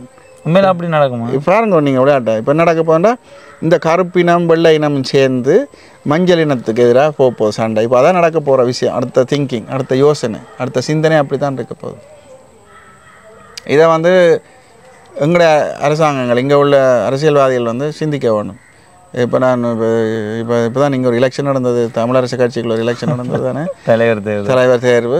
அது என்ன சொல்கிறது, அந்த தேர்வு வந்து டெமோக்ராட்டிக் முறையில் போனபடியா ஒரு விஷயம் நல்ல சந்தோஷம். அது டெமோக்ராட்டிக் முறையில் போயிருக்கேன். அதுக்கு பிறகு நடந்த விஷயங்கள் கணக்கு வந்து பாதகமான விஷயங்கள், அது நல்லதில்லை. இங்கே வந்து இப்போ ஒவ்வொரு தரம் தனித்தனியாக ஒவ்வொரு மூலையில் நிற்காமல் எல்லோரும் சேர்ந்து வந்து இருந்து ஒரு எந்த நோக்கம் தேவையோ அது மூலமாக போகணும். அப்படி எல்லா கட்சிகளையும் சேர்ந்து இங்கே வந்து நான் நினைக்கிறேன் இந்த கூடுதலாக அந்த பதவி பிரச்சனை நினைக்கிறேன், அதுதான் அந்த மெயின் காரணம். நான் பெருசோ நீ பெருசோண்டு அப்படி யோசிக்காமல் வந்து இந்த வடக்கு கிழக்கை வளர்க்கணும், இந்த தமிழ் சமுதாயத்தை வளர்க்கணும்னு யோசிக்கிற இது நான் சொல்கிறது. ஈவன் தமிழ் சமுதாயம்னு சொல்ல நான் முஸ்லீமே எங்களையும் சேர்த்து தானே, அவர்களும் தமிழர்கள் தான், சமயம் பெறப்பட்ட ஆக்கள் தானே. இருந்தாலும் சொல்கிறேன், இப்போ இவர்கள் எல்லோரும் சேர்ந்து இருக்கணும், ஒவ்வொரு பக்கம் ஒழுக்காமல் இருந்தால் எங்கேயோ இருக்க வேண்டிய நாங்கள் இந்த இப்படியான விஷயம். நாங்கள் இங்கே நின்று எங்களோட தலைகளை படித்த தலைமுறைகளை வெளிநாட்டுக்கு அனுப்ப வேண்டிய அவசியம் இல்லை. இப்போ நான் யாழ்ப்பாணத்தில் பார்த்தேன் சில யங் ஆக்கள் அவங்க வந்து கம்பெனி செய்கிறாங்க, வெளிநாட்டில் உள்ள கம்பெனிகளுக்கு கணக்கு இங்கே செய்து கொடுக்குறாங்க. அதாவது இந்த அக்கௌண்ட்ஸ் இங்கே செய்கிறாங்க. நல்ல விஷயம். அப்படியான கம்பெனிஸ் வந்து வரவேற்கப்பட வேண்டியது. இப்படி இந்த வெளிநாட்டில் இருக்கிறார்கள் இங்கே முதலீடு செய்ய துணிந்தாலும் ஒரு சின்ன பயம் என்னன்னு சொன்னால், முதல்ல அது வந்து பணத்துக்கு துணிகிறார்கள். ஆனால் இந்த அரசியல் பிரச்சனை மட்டும் இல்லை, அரசியல் பிரச்சனை உண்டு. மற்றது வந்து வேலை செய்கிறதுக்கு நம்பிக்கையான ஆட்கள் இல்லை. அதாவது இங்கே வந்து நான் சொன்னேன், குறுக்கு வழியில் போய் நோகாமல் நொங்கு குடிக்கிறதுக்கு எனவே இருக்கணும். குறுக்கு வழி தான் எப்போவுமே யோசிக்கிறேன், எவ்வளோ குயிக்காக நான் முன்னுப்புறேன் அப்படி யோசிக்க வேண்டாம். இது ஒரு வாழ்க்கைன்ற ஒரு லாங் டேர்ம் ப்ராசஸ். நீங்கள் வந்து கொஞ்சம் கொஞ்சமாக படிப்படியாக தான் முன்னேறலாம். இல்லையா? ஒரு நாளில் கட்ட முடியுமா? முடியாது. அதுக்கு அத்திவாரம் போட்டு பிளான் பண்ணி அத்திவாரம் கட்டி அப்படி தான் போகும். ஒரு கல்லாக தான் அடுக்கணும். அது மாதிரி தான் வாழ்க்கை. ஒரு கல்லாக அடுக்கி தான் போகணும். அதை யோசிக்கிறாங்களே இல்லை. டப்பு நான் எடுத்தோன்னே பணக்காரன் ஆகணும்ண்டு அது உங்களோட ஸ்வீப் டிக்கெட் போடணும் உங்களுக்கு. அதுதான் பணக்காரன் ஒரே ஷோர்ட்டான வழி. அது பண்ணி உங்களுக்கு எதுவும் நடக்காது. இப்போ இங்கே தமிழ் பிள்ளைகள் எதிர்காலத்தில் இங்கே வர மாட்டேன்னு சொல்கிறீங்க தானே, ஒரு வீதம் 2 வீதம் அப்படி தான் சாத்தியம் இருக்குது. அப்படி இங்கே வரமாட்டேன்னு சொல்கிறவர்கள் அங்கே இருந்து கொண்டு இப்போ இருக்கிற தமிழர் தலைமுறை இருக்குது தானே, இங்கேயும் வாழ்ந்து அங்கேயும் வாழ்கிறவர்கள். அப்போ தான் அவர்களுக்கு இங்கே நாட்டில் என்ன நடக்குது, என்ன பிரச்சனை இருக்குன்னு தெரிய வரும், இங்கே இன்னொரு தீர்வு வேணுமென்றது தெரிய வரும். அடுத்த தலைமுறை அந்த தீர்வை எதிர்பார்க்குமா, இல்லைண்டா அது அப்படியே மறந்து போகுமா? இல்லை மறந்து போகாது. அவங்களோட சிந்தனை அவங்களுக்கு தெரியும். இது தன்னை தாய் தகப்பன்ற நாடு ரத்தத்தில் இருக்குதானே. அவன் யாருன்னு எங்கே போனாலும் அவன் என்னதான் வெள்ளக்காரன் அங்கே படித்து அங்கே வாழ்ந்தாலும் பேக்ரவுண்ட் வந்து தமிழ். அவனை போனோன்னு கேட்பான், அம்மா அப்பா எங்கள் இடம் தமிழர்ன்னு சொன்னால் அந்த பேக்ரவுண்ட் இருக்கும் அவன்கிட்ட. எந்த இடம் போனாலும் அது இருக்கும் கட்டாயம். தமிழனோ சிங்களவனோ அந்த ஐடென்டிட்டி இருக்கும் கட்டாயம்.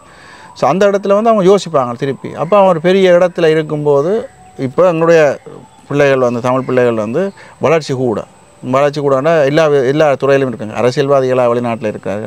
அதாவது ஃபர்ஸ்ட் ஜெனரேஷன் எனக்கே இந்த இடம் கிடைச்சதுன்னு சொன்னால் எங்களுக்கு வந்து அடுத்த ஜெனரேஷன் இன்னும் கூட கட்டிக்காரனாக இருப்பாங்க. அவங்க சின்ன வயசுலேருந்து படிப்பு இருக்குது. அந்த படிப்புகள் இன்னும் கட்டிக்கார வருவாங்க. கனடா, அமெரிக்கா இதுகளை பொறுத்த வரைக்கும் இந்த நாடுகள் வந்து உலகத்தை ஆள்ற நாடுகள். நாங்கள் சொல்லிக்க உலகத்தை ஆடுற நாடு அமெரிக்கா, மெயினாக அமெரிக்கா, ஃப்ரான்ஸ். இங்கே எல்லாம் வந்து எங்களோட பிள்ளைகள் வந்து இப்போ வளர்ச்சி கொண்டு வரார்கள் எல்லா விதத்திலும். இப்போ இலங்கையை பாருங்க, நீங்கள் இலங்கை நாட்டை வந்து பிச்சை எடுக்க வச்சுட்டாங்கன்னா பிச்சை எடுத்துகிட்டு இருக்கிறோம். அப்படி வந்துட்டு அதை வந்து நிவர்த்தி செய்கிறேன்னு சொன்னால், நான் முதல்ல ஏற்கனவே சொன்ன மாதிரி இந்த பிரச்சனையை தீர்த்தா எங்களுக்கு வெளிநாட்டின் ஆதிக்கம் வந்து எங்களுக்கு வராது. நாங்கள் வந்து ஸ்ட்ராங்காக இருப்போம். அப்போ இது வெளிநாடு வந்து எங்களை அவன் சொல்கிறத தான் இப்போ நாங்கள் கேட்டுருக்கிறோம். IMF சொல்கிறத கேட்குறோம், இந்தியா சொல்கிறத கேட்குறோம், எங்கள் காசு வருமோ அது சைனா சொல்கிறத கேட்குறோம். ஏன் இந்த வேலை உங்களோட இப்போ செய்கிற அரசியல்வாதிகளுக்குள்ள ஒரே ஒரு பிள்ளை என்னென்னா, அப்போ இப்போ யோசிக்கணும் அவன் பிள்ளைகளுக்கு என்ன நடக்கும்போது அவைக்கே தெரியாது. அவைக்கு அடுத்த ஜெனரேஷனுக்கு என்ன நடக்கும்போது அவை சிலோட பிச்சை எடுக்கலாம், அது தெரியாது. இப்போ விட்டுட்டு இருக்கணும். இதுதான் பிள்ளை. இதை வந்து அவருக்கு சிந்தித்து ஆலோசித்து இதை செய்ய வேணும். நான் சொல்கிறேன் இப்போ இலங்கை டோட்டல் இலங்கையை வந்து நாங்கள் பறி கொடுக்குறோம். அந்த மாதிரி வந்துட்டு இப்போ அதை நிப்பாட்டணும் முதல். அங்கே இருக்கிற ஆக்கள் இங்கே வரமாட்டார்கள் என்ற மாதிரி மொழி சார்ந்த விஷயத்தில் எப்படி இருக்குது? என்னடா இப்போ கனடா, லண்டன் 2 நாட்டை எடுத்துக்கொண்டா அங்கே ஆங்கிலம் இருக்கும். அதனால் தமிழில் மட்டும் இல்லை, ஃப்ரெஞ்சு இருந்தாலும் அந்த ஆங்கிலம் தான் பெருசாக பயன்படுத்துவார்கள். இப்போ நோர்வேஜன் என்று சொல்லும்போது அந்த நாட்டுக்குரிய மொழி, இங்கே தமிழ் மொழி எப்படியோ அங்கே அது அந்த நாட்டுக்குரிய மொழி. அங்கே அதை படிக்கும்போது ஒரு பக்கம் தமிழில் ஈர்ப்பு இருக்குமா, இல்லைன்னா என்ன மாதிரி எதிர்காலத்தில் இருக்கும்? எங்களுடைய பிள்ளைகள் தமிழ் பள்ளிக்கூடத்தில் படித்திருந்தாலும் நிறைய பேர் வந்து தமிழ் பள்ளிக்கூடத்தில் படிக்கிறாங்க. இல்லை, நோவையை பொறுத்த வரைக்கும் தமிழில் நல்லா வளர்க்கிறார்கள். இருந்தாலும் பிள்ளைகள் கதைக்கும் போது பேசும்போது அவர்கள் பேசுகிற மொழி வந்து நோவைத்திய மொழி. அவர்கள் தமிழ் பேச மாட்டார்கள். தங்களுக்குள்ளே பேசுகிற மொழி தமிழ் இல்லை, நோவைத்திய மொழி. தாய் தப்பனோட பேசும்போது அம்மா அப்பா தமிழில் கதைப்போம் நம்ம வீட்டில். அப்போ சும்மா தமிழில் சொல்லுவாங்க, இல்லைன்னா நோவைத்தியெல்லாம் மறுமொழி சொல்லுவாங்க. நீங்கள் தமிழில் கேள்வி கேட்டாலும் அது மாதிரி. இப்போ இங்கிலாண்டில் வளர்கிற பிள்ளைகளை எடுத்திங்கன்னு சொன்னால் இதே மாதிரி அவங்க வந்து தமிழில் விளங்கினாலும் இங்கிலீஷ்லாம் மறுமொழி சொல்லுவாங்க. அவங்களுக்குள்ளே கதைக்கிற பாசம் வந்து இங்கிலீஷ், தமிழ் இல்லை. அப்படி எந்த நாட்டிலையும் இல்லை. தமிழ் கதைக்கிறது தமிழ், 2 பேர் தமிழ் ஆக்கள் தமிழ் கதைக்கிறது. ஸோ அதான் சொல்கிறது. லாங்குவேஜ் என்ற சாமான் வந்து எவ்வளோ தூரத்துக்கு நாங்கள் படிக்கிறோமோ அவ்வளோத்துக்கு நல்லது. என்ன எல்லா லாங்குவேஜும் தெரிஞ்சிருக்கிறதா இல்லை. உலகத்தில் நீங்கள் அடிபட்ட ஆளாக வருவியல் லாங்குவேஜ் தெரிஞ்சிருந்தேன். 5 பாஷை தெரியுமா இருந்தால் நல்ல விஷயம். அது இங்கேயும் செய்யலாம்.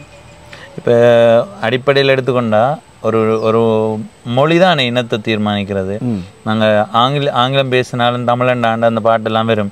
ஆனால் அது பொருத்தமான ஒரு விஷயம் இல்லை தானே. எங்கள்ட மொழி இருந்தால் தான் எங்கள்ட விடயம் எங்கள்ட வரலாற்றில் என்ன சொல்லப்பட்டிருக்கு, முன்னம் என்ன நடந்திருக்குன்ற விடயங்கள் வந்து எங்கள்ட மொழியில் இருந்து. இப்போ கல்வெட்டுகளில் போய் ஆங்கிலம் படித்தவர்கள் அதை போய் வாசிக்க முடியாது. ஏன்னா தமிழர்களாலேயே வாசிக்க முடியாத ஒரு அந்த மாதிரி மருவி வந்த விஷயங்கள். இப்போ அந்த மாதிரி வந்த மொழி இதில் இப்போ எதிர்காலத்தில் தமிழ் அங்கே புலம்பெயர் நாட்டில் அதுக்கான வாய்ப்பே இல்லையோ? இப்போ இதை வந்து தமிழ் வந்து ஒரு ஹிஸ்ட்ரியாக ஒரு பாடமாக அங்கே வருமா இருந்தால், வெளிநாடுகளில் தமிழ் வந்து அதுக்கும் ஒரு இடம் அழைக்கப்படுமா இருந்தால், இந்த நீங்கள் சொன்ன விஷயங்கள் வந்து ஹிஸ்ட்ரி லைன் படிக்கிற ஆக்கள் வந்து எல்லாரும் இதை படிப்பார். ஈவன் வெள்ளக்காரன் கூடி படிப்பான். வெள்ளக்காரர் கூடி தமிழ் பாஷை கதைக்கிற ஆக்கள் அங்கே இருக்கணும். நோவையிலையும் இருக்கணும், வேறு இடங்களையும் இருக்கணும். தமிழ் வேறு நாடுகளில் இருக்கணும். அது இன்ட்ரெஸ்ட் உள்ள தமிழ் ஆக்கள் அதே மாதிரி. ஆனால் அவங்க காட்டுற அந்த ஆர்வம் வந்து எங்களோட பிள்ளைகள இல்லை. ரெண்டா அவங்களோட உலகம் வேறு. நாங்கள் என்னடா எங்களை யோசிக்கிறது எல்லாரும் வந்து நாங்கள் படித்து நல்லா ஆகணும், படித்து நல்லா ஆகணும். ஆனால் இதை விட்டுடுறோம், கோட்டை விட்டுறது இந்த மொழி பேசிக் ஐடென்டிட்டி. எங்கள் நூலகம் அழிக்கப்பட்டதுக்கு தமிழர்கள் அழிக்கிறதுக்கான ஒரு அடித்தளம் தானே. வரலாற்று அழிச்சா அது இல்லாமல் போகும். அவர்கள் நூலகத்தை அழிக்கிறார்கள், ஆனால் நாங்கள் அதை படிக்காமல் எங்கள் இனத்தை அழிக்கிற மாதிரி இருக்குமில்ல. உண்மைதான், நீங்கள் சொல்கிறது உண்மைதான். அது என்ன செய்கிறது? அதுக்கான அங்கே ஏதாவது ஒரு வழிகள் அப்படி இருக்கா? இப்போ அமெரிக்கா பொறுத்த வரைக்கும் வந்து ஹார்வர்ட் யூனிவர்சிட்டியில் வந்து ஒரு இடம் கொடுத்துருக்குறாங்க, தமிழுக்கு ஒரு இடம் கொடுத்துருக்காங்க. இது அண்ணன் பிஎஃப் அப்துல் ஹமீட் ஓடி சொல்லியிருப்பார் அவருடைய இன்டர்வியூவில். அவர் நிறைய தரம் போயிருக்கிறார் அந்த இடத்துல.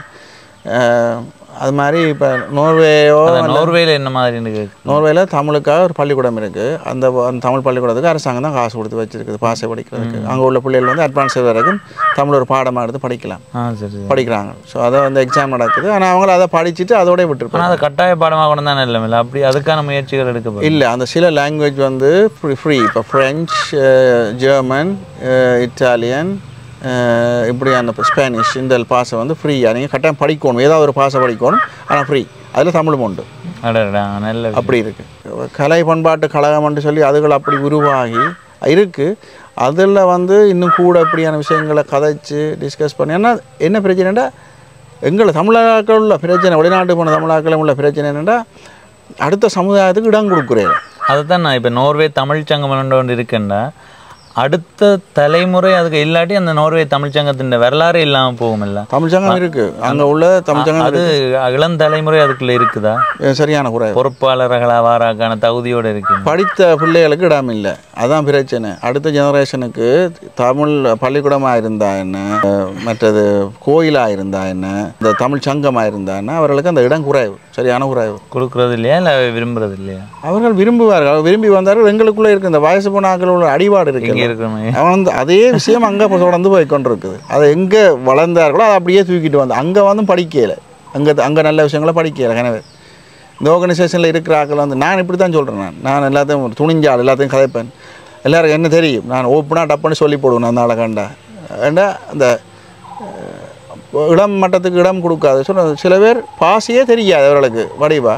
இளம் மட்டத்துக்கு இடம் கொடுக்குறதில்ல. இப்போ நாங்களெல்லாம் சில விஷயம் வந்து மீடியாவில் கதைக்க வேண்டிய விஷயங்கள் இளம் மட்டத்துக்கு இடம் கொடுத்தா தான் அவர்கள் போய் கதைப்பார்கள்.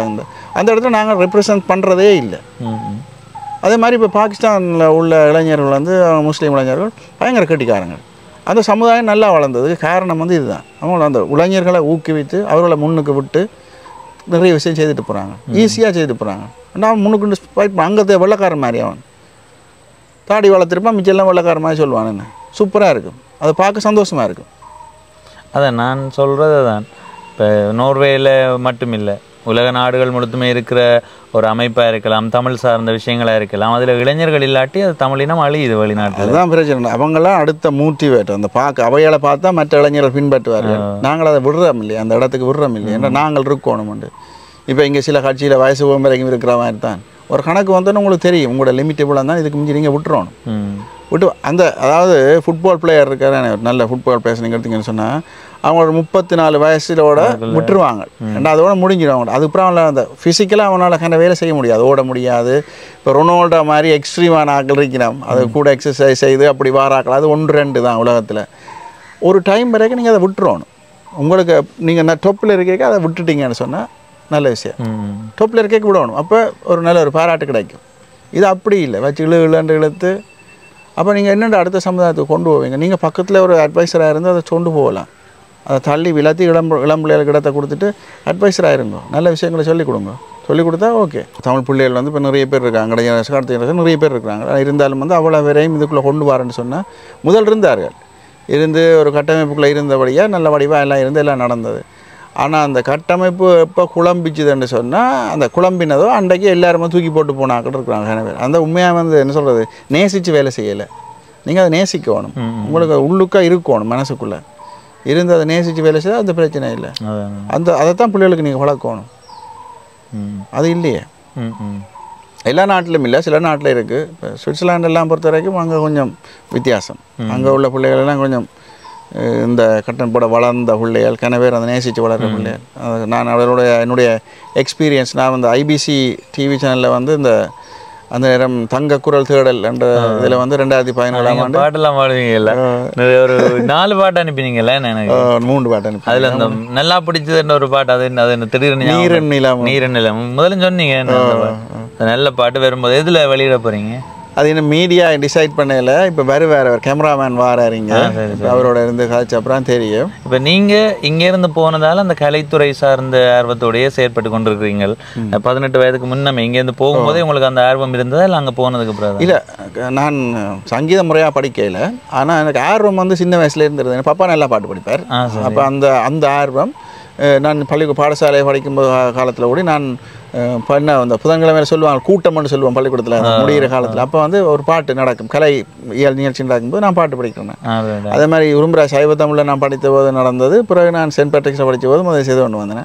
அது பிறகு நோர்வே போன போது 87ஆம் ஆண்டுலேருந்து நான் பாட்டு, அதுக்கு முதல்ல 85ஆம் ஆண்டு நான் இங்கேருந்து போய் ஒரு 3 மாதத்துல என்னை வந்து அம்னஸ்டி இன்டர்நேஷனலோட சம்மந்தமாக அவங்களோட வேலை செய்தேன் நான். அப்போ என்னுடைய வாத்தியாரை என்னை கூட்டிக்கொண்டு போனவர். அப்போ கேட்ட என்னுடைய இதுகள் இசையில் நான் இருப்போம்னு சொன்னால் அவர் கிட்டாரிஸ்ட். அப்போ அவர் தான் கிட்டார் அடிக்க நான் அப்போ அந்த பாட்டு படித்தேன். அப்போ இந்த பாட்டு அவருக்கு நல்ல விருப்பம் இருந்தது. நானோ கண் பார்த்தேன் நீயோ மண் பார்த்தாய், கேட்டிங்களா இந்த பாட்டு? இந்த பாட்டு அவருக்கு நல்ல விருப்பம். மற்றது இந்த ராசாத்தி ஒன்ன காணாத நெஞ்சு காத்தாடி போலாகுது, அந்த பாட்டு அதெல்லாம் அவருக்கு சூப்பராக அப்படி கிட்டாரில் அடிப்பார். அம்னஸ்டி இன்டர்நேஷனல் கூட்டம் நடக்கும்போது என்னை கூட்டிகிட்டு போவார். அப்போ நான் வந்து பேட்டிக் ஷர்ட் போட்டுட்டு அந்த பாட்டை படிப்பேன் மேடையில் நின்று. அவர் கிட்டார், பட் அவர் படிப்பிச்ச 2 ஸ்டூடெண்ட்ஸ் வந்து பேஸ் அடிக்கிறது, ஒரு ஆள் இன்னும் ஒரு ஆள் கிட்டார் அடிப்பேன். சூப்பராக இருக்கும். அந்த நீரும் நெருப்பும் ஒரு 4 வரி பாடி காட்டுங்க. நீரும் நிலமும் நிறையும் வளமும் தாய் நீளம் தந்தது தோளா, அடக்கடலும் மறந்து வச்சு டெக்ஸ்டாங்கால. இதான் அந்த பாட்டு. வரிகள் யார் எழுதினு சொன்னீங்க? வரிகள் இங்கே இலங்கை உள்ள ஒரு நண்பர் தான் எழுதினவர். இசையமைப்பு வந்து நோர்வேல உள்ள விக்கி மகேசன் செய்த பாட்டு. அங்கே அடுத்த தலைமுறைகள் மத்தியில் இந்த கலை சார்ந்த விஷயம், கலையை சார்ந்த நிறைய இருக்கு. நான் இது நிறைய இடத்தை பார்த்து இந்த நடனம் சார்ந்த பெண்கள், இந்த பரதநாட்டியம் சார்ந்த விஷயம், பாட்டு பாடுற விஷயம், அந்த விஷயங்கள கொஞ்சம் ஆர்வமாக இருக்கிற மாதிரி தான் நோர்வே நிறைய ஆர்வம். இதுக்கு முக்கியமான காரணம் பங்களிப்பு வந்து நாங்கள் இந்திய தமிழ் டெலிவிஷனையும் சொல்ல வேண்டும். இதில் வந்து முக்கியமான பங்களிப்பு அவங்களோட இந்த போட்டி நிகழ்ச்சி நடந்த போது அதில் வர பங்களிப்பு தான். அதே மாதிரி உள்ளூர்லேயும் வந்து நிறைய பங்களிப்பு, நோர்வேலையும் வந்து நிறைய போட்டிகள் நடக்கிறது, போட்டிகள் வைப்பார்கள் அந்த மாதிரி. நோர்வே வந்து கலை பண்பாடை பொறுத்த வரைக்கும் முதல் நல்லா தொப்பில் சின்ன நாடுண்டா 13,000 தமிழர்கள் அப்படி இருந்து வந்து பரவி இருக்கிறார்கள் அந்த தமிழர். அப்படி இருந்து எல்லா இடத்துலையும் வந்து இந்த கலை பண்பாடு இந்த கலாச்சாரம் அது நடக்கிறது சூப்பராக நடக்கும். அது எல்லா பிள்ளைகளும் நல்லா பாட்டு படிப்பாங்க, சங்கீதம் படிக்கிறாங்க, டான்ஸ் ஆடுவாங்க, பரதநாட்டியம் பழகிறாங்க. அங்கேயே வந்து டீச்சர்ஸ் இருக்கணும், நோர்வேல இலங்கை பெண்கள் படிப்பிக்கிறார்கள். அது வந்து நல்ல விஷயம். அது வந்து வளர்ச்சி. இப்போ அடுத்த ஜெனரேஷனுக்கு அது போய் அவங்க இப்போ ஸ்கூல் தொடங்கி படிப்பிக்க தொடங்கிட்டாங்க. அம்மாவிலேருந்து மகளுக்கு போய் அப்படி அந்த மாதிரி. ஆனால் அது கடத்தப்படுற மாதிரி இந்த மொழியும் நல்லா கடத்தப்பட்டால் அந்த இடத்துக்கு வருமண்டங்களுக்கு ஒரு ஆசை தான். எந்த அளவுக்கு அது சாத்தியப்படுமென்னு தெரியாது. எழுதி வாசிக்க தெரியும் அவர்களுக்கு. ஆனால் திருப்பி கதைக்கும் போது தான் இப்போ 2 பேருக்கு இடையில கதைக்கும் போது இப்போ சும்மா வந்தால் கதைப்பினாங்க, தமிழ் பிள்ளைகள் கதைப்பாங்க, கொஞ்சம் கொஞ்சமாக அது முக்கியமாக கதைப்பானுங்க தமிழ். அது இப்போ ஆனால் இங்கே வந்து ஒரு மாதம் 2 மாதம் நின்றாங்கன்னு சொன்னால் டப்புன்னு இன்னும் கூட பிக்கப்பாங்க. ஸோ லாங்குவேஜ் என்ற சாமான் பேசிக் உங்களுக்கு உள்ளுக்கு இருந்துச்சுன்னா மிச்சம் பிடிக்கிற சுகம். இப்போ எல்லாம் இந்த வருஷம் வந்து 79 வருஷத்துக்கு பிறகு சரியான ஸ்னோ. எத்தனை நான் வரும்போது -24 -24 இங்கே வந்த ஒரு -30 வருவனே இங்கே 24 நிற்கவே எங்களால் குளிர் தாங்கிறாங்க. இந்த வித்தியாசம் இருக்கா? இப்போ இங்கே 24 நீங்கள் நிற்கிறீங்க தானே, விடியலாம் கொஞ்சம் குளிர்றது. அங்கேயுமே 24 நேரம் இப்படி தான் குளிருமா இல்லை அங்கே குளிர் கூடவா இல்லை அங்கே வேறு மாதிரி இருக்கும் குளிர் 24 பாயாண்டா குளிராது 20க்கு மேலே போயிட்டா குளிராது பெருசாக தெரியாது குளிர் அது 24 வாரது குறைவு சமருக்கு வரும் பகல் நேரம் வரும் அப்புறம் இரவு நேரம் ட்ராப் ஆகும் 10 பாய்க்கிட்ட ட்ராப் ஆகும் டெம்பரேச்சர் அப்படி இருக்கு இரவு காத்தொண்டு அடிக்கும் சம்மரில் நல்லா இருக்கும் அங்கே காலநிலை நல்ல காலநிலைன்னு சம்மர் வந்தால் நல்லா இருக்கும் ஆனால் இப்போ எங்களுக்கு ஒரு ஷார்ட் டைம் தான் சம்மர் வந்து சில காலங்களில் 1 மாதம் சில காலங்களில் 3 மாதம் மற்றும்படி வின்டர் பீரியட் தான் கூட குளிர் அதாவது குளிர்காலம் கூட மற்ற நோர்வேயில் சில இடங்களில் வந்து தொடர்ந்து மழை பெய்த இடங்களும் இருக்குது பேகன் இடம் வந்து கூடுதலாக மழை பெய்கிற இடம் மழை வீழ்ச்சி கூடின இடம் அங்கெல்லாம் நிறைய தமிழாக்கள் இருக்கிறாங்க ஸோ நீங்கள் சொன்ன நண்பர் வந்து எங்களை மேக்வின் வந்து அந்த இடத்துல இருக்கார் அவர் இருக்கிறது பேகன் நிறைய தூரத்துலேருந்து வரும் அது 600 கிலோமீட்டர் ஒஸ்லோலேருந்து 600 கிலோமீட்டர் மலை அந்த இடம் நல்ல மலை வடிவான இடம் இப்போ நோர்வேக்கு விசிட் வந்தால் நீங்கள் பேகன் கட்டாயம் பார்க்க வேண்டிய ஒரு டவுன் பேகன் ஓலுசன் சொல்லி அப்படி இடங்கள் இருக்குது இதெல்லாம் பார்க்க வேண்டிய இடங்கள் நிச்சயமாக பார்க்க வேண்டிய ஆனால் அதிசயமான இடங்களும் இருக்குது நோர்வேயில் நிறைய அந்த வெயில் அது நீங்கள் வட துருவத்துக்கு போகலாம் அது எல்லா நேரமும் இல்லை குறிப்பிட்ட காலத்துல அந்த சம்மர் டைம் மட்டும் 24 மணி நேரம் இப்படி இருக்கும் நீங்கள் விடிய காலையில் 3 மணிக்கு இப்படி வெளிச்சம் இருக்கும் சூரியன் எங்கேன்னு காண முடியாது வெளிச்சம் இப்படியே இருக்கும் இந்த வெளிச்சம் இருக்கும் இப்போ நீங்கள் வீட்டில் வந்து கருப்பாக இழுத்துட்டு தான் படுக்கணும்னு சொன்னேன் வீடை இருட்டாக்கணும் மற்றபடி மிச்ச காலம் முழுக்க இருட்டாகவே இருக்கும் தொடர்ந்து இருக்கும் சிடக்கடை வெயில் வரும் வெளிச்சம் இருக்கும் இந்த வேர்ஸ்ட் டைம் வந்து அக்டோபர் நவம்பர் டிசம்பர் அப்புறம் ஜனவரி வந்தோடனே இந்த சூரியன் வந்து திரும்ப துவங்கிடுவார் கொஞ்சம் வெளிச்சம் வரும் அப்போ ஸ்னோவும் அடிச்சிருக்கும் போது வெளிச்சம் சூரியனும் வரும்போது நல்ல வெள்ளையாக இருக்கும் வெளிச்சமாக இருக்கும் லைட் பண்ணுற மாதிரி இருக்கும் சூப்பராக இருக்கும் அதெல்லாம் என்ன சொல்கிறது கண்கொள்ளா காட்சி எல்லாத்தையும் அனுபவிச்சிட்டோம் 40 வருஷம் ஆகுது இந்த அடுத்த வருஷத்தோட உங்களுக்கு அங்கேயே வாழ்கிற நோக்கமா 56 வயதுன்னு சொல்கிறீங்க நல்ல கேள்வி நீங்கள் கேட்டது இப்போ என்னென்னா அங்கே ரிட்டையர் பண்ணுற வயசு இங்கே ஸ்ரீலங்காவில் 55 வயசு ரிட்டையர் பண்ணிடுவாங்க நினைக்கிறேன் இப்போ 60 மாற்றி 60 எங்களை ஊரில் வந்து நான் என்னுடைய வேலையெல்லாம் 67 நான் 70 வரைக்கும் வேலை செய்யலாம் ஐயோ சரி இப்போ எங்களுக்கு 70 வயசுக்கும் வேலை செய்யலாம் அப்போ சில இதுக்கு வந்து டாக்டர்ஸ் எல்லாம் பென்ஷன் எடுக்க தேவையில்லை வந்து 80 வயசு வரைக்கும் வேலை செய்யலாம் ஆனால் ஒஃபிஷியலாக எடுக்கணும் 70 வயசில் பென்ஷன் எடுக்கணும் அப்போ எனக்கு ஐடியா இருக்குது இங்கே வாரது இங்கே ஏதாவது செய்யணுமெண்டா புதுசாக ஒன்றும் படைக்க போகிறதில்லை இங்கே வரணும் திரும்பி வந்து இருக்கணுமெண்டா ஆசை தான் பிள்ளைகள் அங்கே தான் இருக்கிறார்கள் ஆனால் அவங்களுக்கு தெரியும் எனக்கு இங்கே வரணுமெண்டா ஆசை இருக்குன்னு தெரியும் அவங்களுக்கு இதை வந்து தமிழ் அரசியல்வாதிகள் மற்ற அரசாங்கம் செய்ய வேண்டிய வேலை என்னென்னா அந்த பராலியாக போட்ட வடிவமைத்து கொழும்புக்கு வர பிளேனை வந்து அங்கே டச் பண்ண வச்சுட்டு யாழ்ப்பாணத்துக்கு விட்டா நேரம் அடுத்து கடைசி வந்து இங்கே வந்து நிற்கிற மாதிரி இல்லாட்டி இங்கே வந்துட்டு அங்கே போகிற மாதிரி இல்லைன்னா இங்கே வந்துட்டு அங்கே போகிற மாதிரி இருந்தாலும் ஓகே வந்துட்டு போனால் நேராக வந்து எங்களுடைய டிரான்ஸ்போர்ட் வசதியெல்லாம் குறையும் என்னடா இப்போ அரசாங்கம் யோசிக்கணும் அப்படின்னா எங்கே வந்தாலும் இப்போ டேக்ஸ் சிஸ்டம் வந்துட்டேன்னு சொன்னால் காசு அரசாங்கத்துக்கு வரும் அதுதான் மெயின் என்ன இருந்தாலும் காசு வந்து சேரும் ஆனால் அப்படி வந்தால் அவ்வளோ நல்லதானே கடவுளே நினச்சி பார்க்கல அது அடிக்கடி வந்து சில பேர் அந்த கொழும்புல இருந்து யாழ்ப்பாணம் மாறதுக்கு தான் கரைச்சல் படிக்கணும் ஐயோ என்னடா இது இவ்வளவு நேரம் அதாலே கனிமதி இலங்கைக்கு வராமல் இருக்கு வந்து நீங்கள் அதை அந்த வசதியை செய்து விட்டா யாழ்ப்பாணத்துக்கு பிளேன் வருமா இருந்தா இந்த மாதிரி இருக்கும் வட மாகாணத்தில் கிழக்கு மாகாணத்தில் எங்கேயாவது விட்டா கூட இல்லை இப்போ நான் சொல்கிறேன் இப்போ வட மாகாணத்துக்கும் போயிடும் இப்போ யாழ்ப்பாணத்துக்கு பிளேன் வர உண்டு நாங்கள் பலாலிக்கும் உண்டு அதே மாதிரி கிழக்கில் வந்து எங்கே ஏர்போர்ட் இருந்தேன்னு தெரியும் திருவோணமலையில் இருந்தது முந்தி இப்போ மட்டக்களப்பில் இருந்து நிறைய நண்பர்கள் இருக்கிறாங்க நோர்வேயில் மட்டக்களப்பு அந்த ஊரில் நான் முந்தி கல்முனையில் பிறந்து வளர்ந்த இடம் யாழ்ப்பாணம் ஹாஸ்பிட்டலில் பிறந்து நான் வளர்ந்தது 5 வயசு வரைக்கும் கல்முனையில் அப்போ அங்கே வேலை செய்யக்கூடிய கல்முனையில் வளர்ந்தேன் ஸோ அதுவும் ஒரு மறக்க முடியாது எனக்கு அந்த காட்சியில் இன்னும் தலையில் 5 வயசாக இருந்தாலும்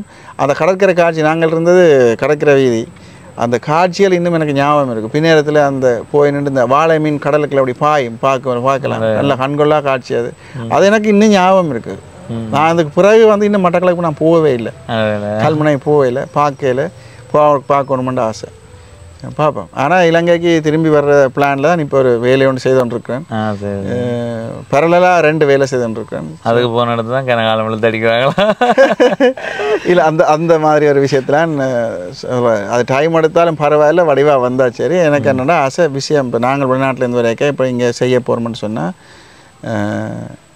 நான் கேட்டதின்படி சில பேர் சொன்னாலும் நீ வெளிநாட்டில் இருந்த ஆட்கள் வந்து எதிர்ப்புன்னு சொல்லி இங்கே இவர் வந்து என்னத்தை பிடுங்க போகிறாருங்கன்ற மாதிரி ஆனால் சில பேர் அதை வரவேற்கிறார்கள் அது மாதிரி அரசாங்கம் முன்னெடுத்து இவளை வரவழைச்சி இங்கே வந்து இப்படி செய்யுங்கன்னு சொன்னால் அந்த ஐடியா கொடுத்து எல்லா பேப்பர்ஸையும் கொடுத்து குயிக்காக செய்கிறதுக்கு செய்தால் எலக்ட்ரானிக்கில் செய்தால் கன பிரச்சனை இல்லாமல் போகும்.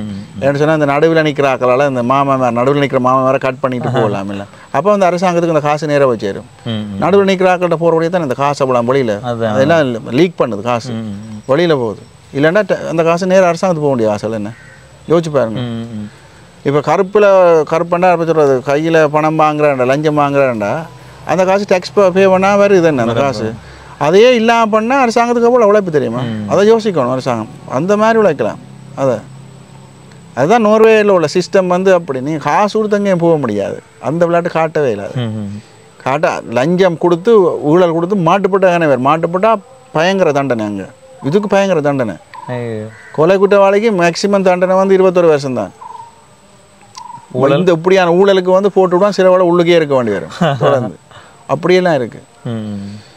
இப்போ வந்து நிறைய பேர் வெளிநாட்டை வந்து வீடுகள் கட்டுறாங்க. இங்கே வெளிநாட்டில் வசிக்கிற இலங்கை இல்லை வாழ்ந்த எங்கட ஜெனரேஷன் மாதிரி யாக்கள் வீடு கட்டி பெரிய பெரிய வீடுகள் கட்டி இங்கே இருக்கிறாங்க. ஆனால் அவள் இங்கே வர்ற ஆசையிலான்னு கட்டினேன். ஒரு வயசு போய் இங்கே வருவினோம்ண்டு. ஆனால் அது எப்படி நடக்கும்னு அவைக்கே தெரியாது கனவே இருக்குது. அது ஒரு என்ன சொல்கிறது, ஒரு அவர்கள் இங்கே வந்தாராண்டா இன்னும் நல்லா இருக்கும். எல்லோரும் வந்து பணத்தோடு வருவார்கள், வந்து இங்கே நல்ல வாழ்க்கை இருக்கும், வேலை வாய்ப்பு கொடுப்பார்கள். அப்படியே நான் நம்புகிறேன். அடுத்தது இன்னொன்று கேட்கணும் பண்ணி யோசிச்சேன் நான். நோர்வேக்கு இப்போ இங்கேருந்து மக்கள் வரலாமா? எப்படி வர முடியும்? வந்தால் அங்கே வந்து உழைக்கிறதுக்காக வந்தால் அது சரியாக சாத்தியப்படுமா? அது எப்படி இருக்குது அந்த நிலைமை? நோர்வேயில் தற்சமயம் வந்து ஸ்ரீலங்காவிலேருந்து கட்டுப்படுத்தி இருக்கு. ஏன்டா எனக்கு விசா அது டூரிஸ்ட் விசா, அது வேறு விசா. நான் நோர்வேயில் கட்டுப்படுத்தி இருக்கு. நோர்வேயில் இப்போ நீங்கள் கல்யாணம் பேசி நோர்வேக்கு வரலாம், கல்யாணம் கட்டி அந்த விதத்தில் நோர்வேக்கு வரலாம். இல்லைன்னு சொன்னால் நீங்கள் படிக்க வேண்டிய செக்டர்ஸ் வந்து இருக்குது. சில கம்ப்யூட்டரோட சம்மந்தமான டெலிகாம், மொபைல் டெலிகாம், இப்போ படிக்கிறதெல்லாம் மொபைல் டெக்னாலஜி தானே. அதுகள் இப்போ இந்தியாவில் MITயில் என்ன படிப்பிக்கிறாங்களோ அதே மாதிரி இங்கே நீங்கள் அந்த வகையான படிப்பு எடுத்து தேர்வு செய்து படிச்சிங்கன்னு சொன்னால் வெளிநாட்டில் நோர்வேலெலாம் சான்ஸ் கூட இருக்குது. அந்த ஆனால் இப்போ கல்வி முறை அடிப்படையில் வெளிநாட்டுக்கு போகிறது தான் சிறந்த வாய்ப்பு. என்ன அதான் நல்ல. ஆனால் கல்வி முறை இங்கே நீங்கள் நல்லா படிச்சுட்டு வெளிநாட்டுக்கு போகணும்னு நினச்சி படிக்க வேண்டாம் தயவுசெய்து. அது அறிவுக்காக படிங்க, அறிவுக்காக படிங்க, உங்களோட சந்தோஷத்தை படிங்க. நீங்களும் வந்து உங்களோட முன்னேற்றத்துக்காக படிங்க. வெளிநாட்டுக்கு தான் போய் உழைக்கணும், வெளிநாட்டுக்கு போகணும்னு நினச்சி படிச்சிங்கன்னு சொன்னால் கிடைக்காட்டி என்ன செய்ய போகிறீங்க? இங்கே வேலை கிடைக்குமா அதை யோசிங்க, அதுக்கு படிங்க. முதல் படிச்சுட்டு ஓகே வெளிநாட்டுக்கு போக இந்த படிப்புக்கு வெளிநாட்டில் வேலை கிடைக்குமாட்டா இன்னும் சந்தோஷம். இப்போ மெடிக்கல் ஃபேக்கல்ட்டியை பொறுத்த வரைக்கும் இங்கே டாக்டராக முடித்த ஆள் வந்து அங்கே டப்புன்னு வேலை செய்ய முடியாது. அவர் அங்கே வந்து எக்ஸாம் எடுத்து பாஸை படித்து கொடுக்கணும். முதல் பாஸை படிக்காமல் கடைசி வரையும் விட மாட்டாங்க நோர்வேயில். இப்போ கனடாவில் ஒரு மாநிலம் டொரண்டோ வந்து இங்கிலீஷில் கிடைக்கிறார்கள். இப்போ மற்ற இடங்களில் வந்து இப்படி செய்ய முடியாது. ஸோ அது இருக்குது, அப்படியான விஷயங்கள் இருக்குது. ஸோ அதனுடைய சொல்கிறேன், படிக்கிறது உங்களுக்கு படிங்க, வெளிநாட்டுக்கு போகணும்னு நினச்சி படிக்காதீங்க. சரி அண்ணா, நன்றி எங்களோட இருந்து கதைச்சதுக்கு. சரி நண்பர்களே, இப்போ இந்த காணொலியிலிருந்து விடைபெற போகிறேன். அண்ணாவோட கதைச்ச விடயத்தை அடிப்படையாக நாங்கள் நிறைய இடங்களில் கதைச்சு அறிகிற விஷயங்கள் அடுத்த தலைமுறை இப்போ வெளிநாட்டில் ஒரு தமிழினம் அழிஞ்சு கொண்டு இருக்குன்றதை தான் சொல்ல முடியும். ஆனால் அதை மாற்றி அமைக்கிறதுக்கு அங்கே இருக்கிற அந்த பதவிகளில் இப்போ ஒரு அமைப்பு இருக்குண்டா, ஒரு சங்கம் இருக்குண்டா, ஒரு ஏதோ ஒரு தமிழை வளர்க்குறதுக்கான ஒரு இடம் இருக்குண்டா, அதில் வந்து இளைஞர்களை கொண்டு போய் பொறுப்பு இல்லாமல் ஏற்றி அதுக்கான அவர்களுக்கு அந்த வாய்ப்புகளை ஏற்படுத்தி கொடுக்குற நேரம் தான் அது சாத்தியப்படும். எனவே இந்த விடயத்தை சொல்லி இப்போ விடைபெறேன். நோர்வே ஒரு நல்ல வாழ்க்கை தான். ஆனால் அங்கே போனால் தோட்டம் வேண்டாமட்டு அங்கே போகிறத தவிர்த்து கொள்ளுங்க. இங்கே யாராவது தோட்டமோ இல்லைன்னு சொன்னால் வேறு தொழில்கள் நல்லா உழைக்கிறார்கள்னா இங்கே வாழ்கிறதுக்கான வாய்ப்பை ஏற்படுத்துகிற நிலம். ஏனெண்டா நீங்கள் எதிர்பார்த்து போகிறது ஒன்று, இங்கே வாழ்கிறீங்க, இங்கே அம்மா அப்பா நடந்து திருவீங்க, அங்கே இதை அப்படி இப்படி வாழுவீங்க. ஆனால் அங்கே போனதுக்கு பிறகு நீங்கள் வாழ போகிறது வேலை, வீடு, தனி வாழ்க்கை. நீங்கள் அங்கே போய் விவாகரத்து செய்கிறத விட இங்கே உழைப்பு, உடல் உழைப்பு மூலமாக வாழ்கிற நிறைய பேர் இருக்கிறார்கள், நிறைய வேலைகள் இருக்குது. அப்படி வாழ பாருங்கோ. என்னுடைய பாடலில் கூட சொல்லி இருக்கிறேன், நீரு நிலமும் என்ற பாட்டில் உழைத்து வாழ பாரு அப்படி. அந்த உன்னுடைய வலிமையாக இருக்கும்போது, இளமையாக இருக்கும்போது வலிமை இருக்கும், அந்த வலிமையை வைத்து வாழப்பாருன்னு சொல்லி உழைத்து வாழு என்று சொல்லி அந்த பாட்டில் சொல்லியிருக்கு. அந்த பாட்டை நீங்கள் வரும்போது நான் கேட்டேன். அது அதான் எனக்கு பிடிச்ச பாட்டு. அது நான் எடுத்தோன்னே அது வந்து அந்த பாடல்கள் கேட்ட மாதிரி ஒரு உணர்வை வழங்குறாங்க. இப்போ இந்த காணொலியில் இருந்து விடைபெற போகிறேன். நாங்கள் இப்படி சொன்னாலும் நான் சில வழிகளில் அடுத்த வருஷம் வெளிநாட்டில் இருக்கிறனோ தெரியாது. ஏன்னா ஒரு நிரந்தரம் இல்லாத நீங்கள் சொன்ன மாதிரி இங்கே அரசாங்கம் தான் அடிப்படையான பிரச்சனை, இங்கே இருக்கிற அரசியல் பிரச்சனை தான், அதுதான் அது பொருளாதார பிரச்சனை. இந்த ரெண்டுமே தீர்க்கப்பட்டால் இங்கே. ஆனால் அரசாங்கம் மட்டும் சொல்கிறதும் பிள்ளை. ஏன்னா அரசாங்கத்தை நிர்ணயிக்கிறது யாரு? மக்கள். அதான் தமிழ் மக்கள் நிர்ணயிக்கிறாங்க. இல்லை நான் சொல்கிறது இப்போ வந்து பொதுவாக சிங்கள மக்களை தான். இந்த பிரச்சனை வந்து நாட்டு பிரச்சனை வந்து தமிழனுக்கு மட்டும் இல்லை, சிங்களாக்களுக்கு தான். பொருளாதார பிரச்சனை எல்லாருக்கும் தான். அந்த பிரச்சனையை தீர்க்கப்பட்டா இங்க வாழலாம். ஆனா எப்படி நாடு மாறும்னு தெரியாது, நாங்களும் ஓட வேண்டி வருதோ தெரியாது. இப்போ இந்த காணொலியில இருந்து விடைபெறுகிறேன். இதுவரை பவனீசன் என்ற இந்த யூடியூப் சேனலை சப்ஸ்கிரைப் செய்யாதவர்கள் சப்ஸ்கிரைப் செய்து பக்கத்தில் இருக்கிற மணிப்பத்தன் பெல் ஐக்கனை அழுத்தி இணைந்திருங்கள். அப்போ தான் நான் போடுற ஒவ்வொரு காணொலியும் உங்களை வந்து சேரும். வரி தொடர்பான ஒரு காணொலி பவனீசன் குரல் என்ற யூடியூப் சேனலில் போடுவேன், பாருங்க.